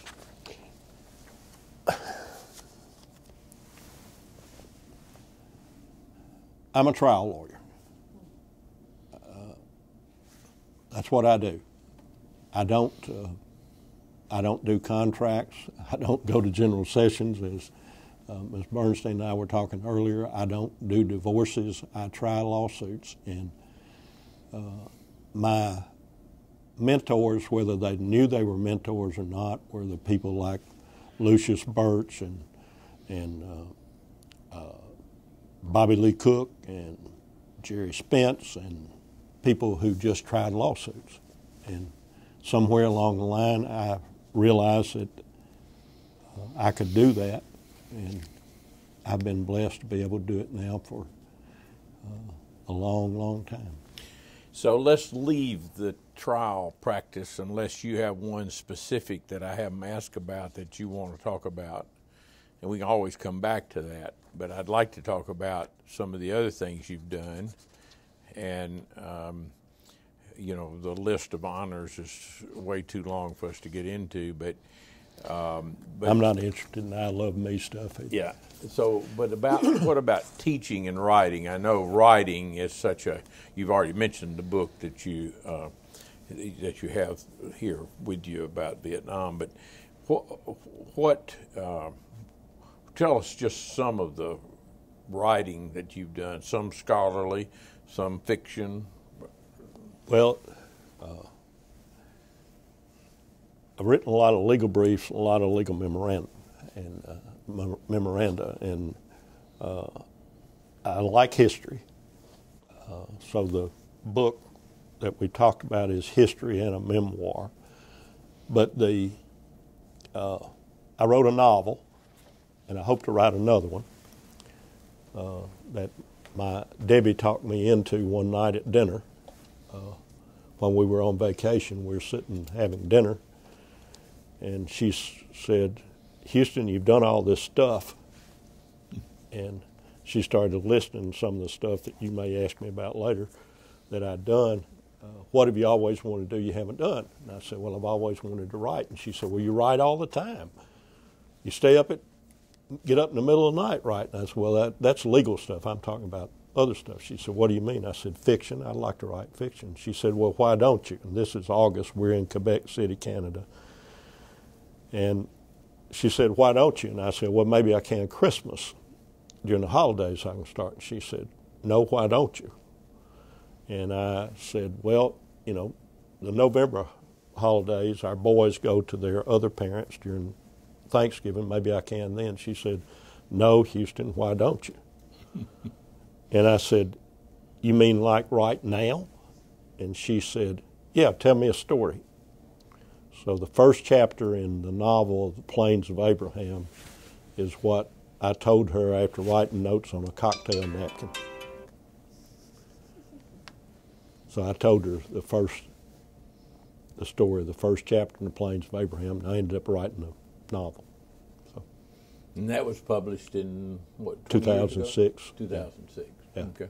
And I keep running into people say, when are you going to do a sequel? So I hope to do a sequel before too long. And then you've done a lot of teaching. I've taught at the College of Trial Advocacy at University of Tennessee. I've done seminars all over the place. Taught at Dyersburg State for a while. Why? Why do you do that? Because they needed somebody. Aren't you teaching your competitors? That's okay. I do that all the time. That's the greatest joy of the people that I mentioned earlier practicing law, is to watch them become really good at their craft. To watch them be able to do it better than I, that they become really good at their craft. Okay, so we got still a lot to cover. Let's talk about two journeys we've been on. So talk about your interest in being on the Supreme Court of Tennessee. You're getting into my rejection list now. Yeah. I mean, that's important. I truly believe that our system of justice, as it was designed to be, not as we've twisted it and contorted it over the last half century, but as it was designed to be, was to provide the ability for individuals to take their disputes and go in front of a judge and an impartial jury and have their dispute ended. And that as a civilized society, if people believed that they were going to be treated fairly, it didn't matter if you were black or white or Hispanic, didn't matter if you were straight or gay, it didn't matter if it worked the way it was supposed to work. 12 good and honest people would make the decision. An impartial judge would decide if that decision was within the range of reasonableness. Are there facts to back up what they've found? And that justice would be not just, it may never be done completely, but at least people feel like they have been treated equitably and fairly. As I started looking at the time at what was happening with our court system, I thought, I think I could do that. I think I can write. I think I can, and I know, I feel like that I understood the issues that the court was facing and would be facing, and that there was some, I don't want to say bickering, but there was some slight dissension on the court that I was aware of. And so I decided to apply, and I was nominated twice. And not selected either time? Not selected. The first time I understood why I was not selected. The selection was an excellent selection. But the next time I did not understand because there was no selection. And I could not believe that either I or Buck Lewis were not neither one of us were qualified to sit on the Supreme Court. And so, as you well know, there was litigation about that, and I didn't come out of that looking so good, but I don't care. I still think it was not, Buck Lewis would have done a good job on the court.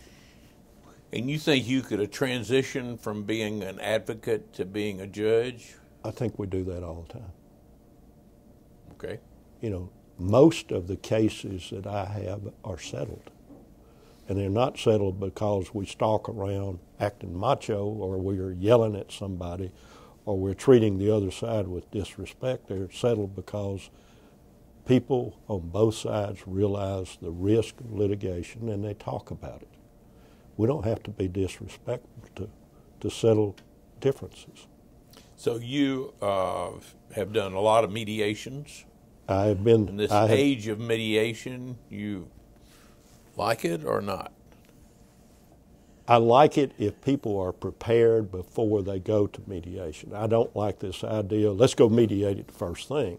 If they're not prepared, then the client suffers, the system suffers, and people get shortchanged in this process called justice. One of the things I like to tell young lawyers, if you want to be good at your craft, it's the 3 P's: preparation, preparation, and preparation. if you're not prepared, you're not ready for mediation. If you don't know what the facts are, you're not ready for mediation. And I've had a lot of young lawyers come in, well, let's mediate this. Mediate what? You don't even know what the injuries are yet. You don't even know what the issues are yet. You know, it's not about the lawyer getting a fee. It's not my case. It's the client's case. It's their life and their interests that are at stake, not mine. You know. And how do you evaluate the quality of the profession today?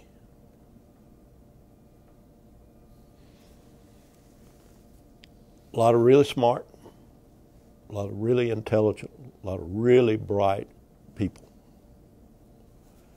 There is too little of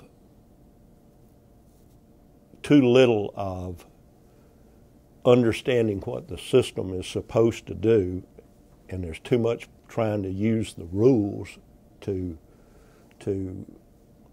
avoid justice or evade justice.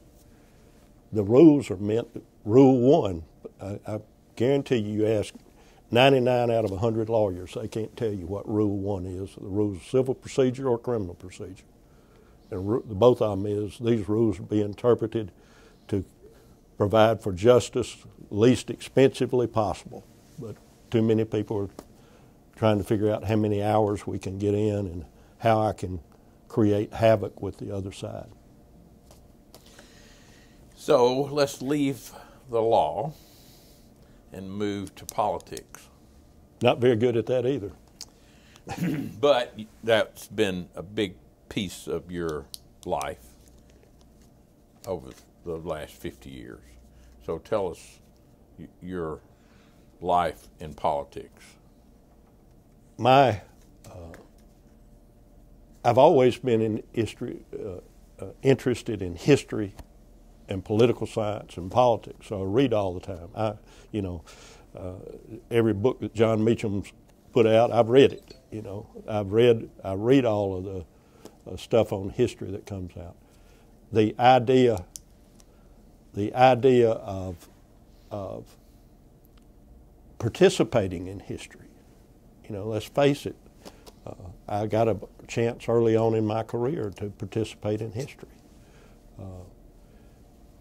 I've been connected with people who are interested in politics, as you well know. I lived in West Tennessee when Ned McWhirter was the governor, Jimmy Nafee Speaker of the House, and John Wilder was Speaker of the Senate, Lieutenant Governor. John lived 10 miles from my house, Jimmy Nafee lived a mile and a half, and Ned was 90 minutes away. And what political party? That was the Democratic Party. And I'll tell you, my mother's family are staunch Republicans from East Tennessee, ergo A.B. Culver House. My aunt only voted for one Democrat in her life, and she had to pray about that. And I was that Democrat. But I watched Oni Nafee, Jimmy Nafee's father. He came over as an immigrant from Lebanon, couldn't speak any English, was put out on Ellis Island, caught a train supposed to go to Covington, Tennessee, where his uncle was, and ended up in Covington, Kentucky. Took him 3 weeks to get to Covington. I watched him take care of people. There are people who still go to his grandson's grocery store in Covington now because their grandparents were given credit during the Depression. He said, and I'll never forget it, he said one time, the only thing I know about politics is everybody ought to have a job and everybody ought to have enough to eat. Growing up the way I grew up, that meant a lot to me. And so it just happened that Democrats were there. And I was, as you know, I liked John Kennedy. I really liked Robert Kennedy, even though I learned a lot about him later on that made him less likable. But I was for civil rights before it was really popular to be in our part of the country. So you decided to do something about it in 1996? I did. You remember 1994 was for me, another debacle when their contract with America, that we called it Contract on America, and the divisive nature of the Gingrich Revolution. And I felt like that our senator at that time was no Howard Baker. And so I decided to run against him. I got mad. I got angry. I was stupid, and I ran against him. But you did the honorable thing. You ran and went, and that was against Fred Thompson. That was against our acting Senator Fred Thompson. Right. Right. So, but I never, in that campaign, I never said one bad thing about Fred personally. Right. And he never said anything bad about me personally. So then you went on to become chair of the Democratic Party. Yep, in Tennessee. As your son well knows, that I thought we would raise money. This is how naive I was. I thought we'd raise money and not spend any of it in the primary, and then we'd spend it all in the general election getting the independent vote, because the Tennessee Democratic Party would be able to help with the Democratic vote. Well, I went to the headquarters of the Democratic Party, and the computers didn't work, and the phones didn't talk to each other, and there were 2 employees there, and they had no money. And when I turned to your son at that time, and I said, Charles Robert, we're going to get the H beat out of us, but we're going to have some fun. So we had fun, and then when it was over, I thought that ought not happen again. So my son, Charles Robert, worked for you in that campaign in '96. You had another young man work for you in '96. Let's take 1 minute on your driver, whom you had to replace. Okay, he is now State Senator Jeff Yarborough from here in Nashville. His family were friends of mine from college days, and he was in Harvard at the time, and he wanted to work in the campaign, and the only job I had at the time was I needed a driver. I didn't realize that Jeff wasn't the best driver in the world, but he worked in the campaign, and then after I found out that he wasn't a very good driver, we made him the advance man. The interesting thing about that, Jeff won't mind me saying this, he is a brilliant, good guy and loves his state and loves the people, but his mother and father had a fundraiser for me in Dyersburg, and his mother came up to me and she said, Houston, I just want you to know we've been praying for you. And I said, what do you mean? And she said, I appreciate that. She said, no. Ever since we found out that Jeff was going to be your driver, we've been praying for you. We'll send him a copy of this. So let's move then from politics, law, to faith, and talk to us about your faith and kind of what you're doing in that arena today. And well, I'm doing the same thing that I did, and I was doing more ineptly when you and I first met, and that is trying to figure out the best way I can what the purpose of this life is and who's important in this life and where did it come from. So I have a strong desire to know. I think it was, I may be wrong, but I think it was G.K. Chesterton who said it best, and he said, if I'm not quoting somebody else, he said, what people want most is not to know about God, but to be able to experience the presence of God in their lives. So I have spent a lot of time searching, still searching for the truth. I think I've found at least where to look for it and who's in charge.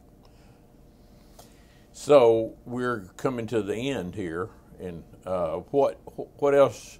What's on your agenda now? Well, I want to continue to give back. You know, I had the honor of serving on the Board of Trustees of the University of Tennessee system for a full term and as vice chair of that, and realized what an important organization and institution that is for all the people of the state of Tennessee. And so I want to give back to UT Martin, to the College of Law in some way. I want to write. I want to continue my spiritual search. I have a Sunday school class, and we're studying the mystery of the gospel. Have been now for 2 years, and it's looking into the hidden things in Scripture, the things that are not obvious, and I'm enjoying that. I enjoy my grandkids, I enjoy my children, and in particular, I enjoy my wife. She is the best thing that's ever happened to me. And you can see the end zone in terms of retirement? I expect by this time next year, I will be doing what I want to do on my schedule, not some judge's schedule. And you think you can be comfortable with that? I'll never stop doing stuff, but yeah, I think I can be comfortable not being on somebody else's schedule. And why retire now? Well, I still have my wits about me, sort of. And I learned in the last trial that we're retrying, the murder case we talked about earlier. During that trial, it took 3.5 weeks, and my help during the trial got sick, and I was pretty much doing it by myself, and I learned that I wasn't quite as quick on my feet as I used to be, and I don't want to be there. I don't want to be that guy that they get that old man out of the courtroom. I'd rather them say, "Get that old man out of the courtroom." So, anything you're reading now that you would recommend to this audience? Yes, I've got several things. David Brooks, The Second Mountain, I think I told you about that one. I am reading Songs of America, which is Meacham and Tim McGraw. Tim McGraw's book. I finished Soul of America by Meacham. I'm reading going back and reading Francis Schaeffer again. The Reason for God by Tim Keller. I think I've got over at 505 here this week, I think I've got 7 books I'm reading right now. Great. You listen to tapes at all? No. Just read the hardbacks, right? Nope. I think there's something. It's like writing notes. I don't like typed notes. I don't want to type my notes. I want to write them out because I think there's something about the tactile connection between the words that you're putting on the paper that makes it different when somebody receives it. And it's the same thing with a book. I think the feeling of the book and being able to turn the page down and then read over here and then go back to where that page turned down and feel. I think feeling has a lot to do with our understanding. So, we're at the end. Is there anything that I have not asked that you have on your list or on your mind? There's a lot on you just reminded me of like the University of Tennessee. I left that out completely. So well, you asked me what I wanted to do in the future, and one of the things I want to give back, and that's one of the areas I want to give back. The Boys and Girls Club that my brother started in Covington, I want to give back there. I want to give back to the community. Deb and I are doing a kind of a neighborhood revitalization thing at home, and we're interested in that. But mainly, I just want to keep living and enjoy life. I mean, God's been good to me. Travel? travel. We're going to Australia to see the ambassador in October, latter part of October. Great. Thank you. And do you sleep? Yeah, some. I probably. I know the answer to that. Barry wanted me to ask you that. Deb says that I have a biological clock that says Sunday afternoon I have to take a nap, but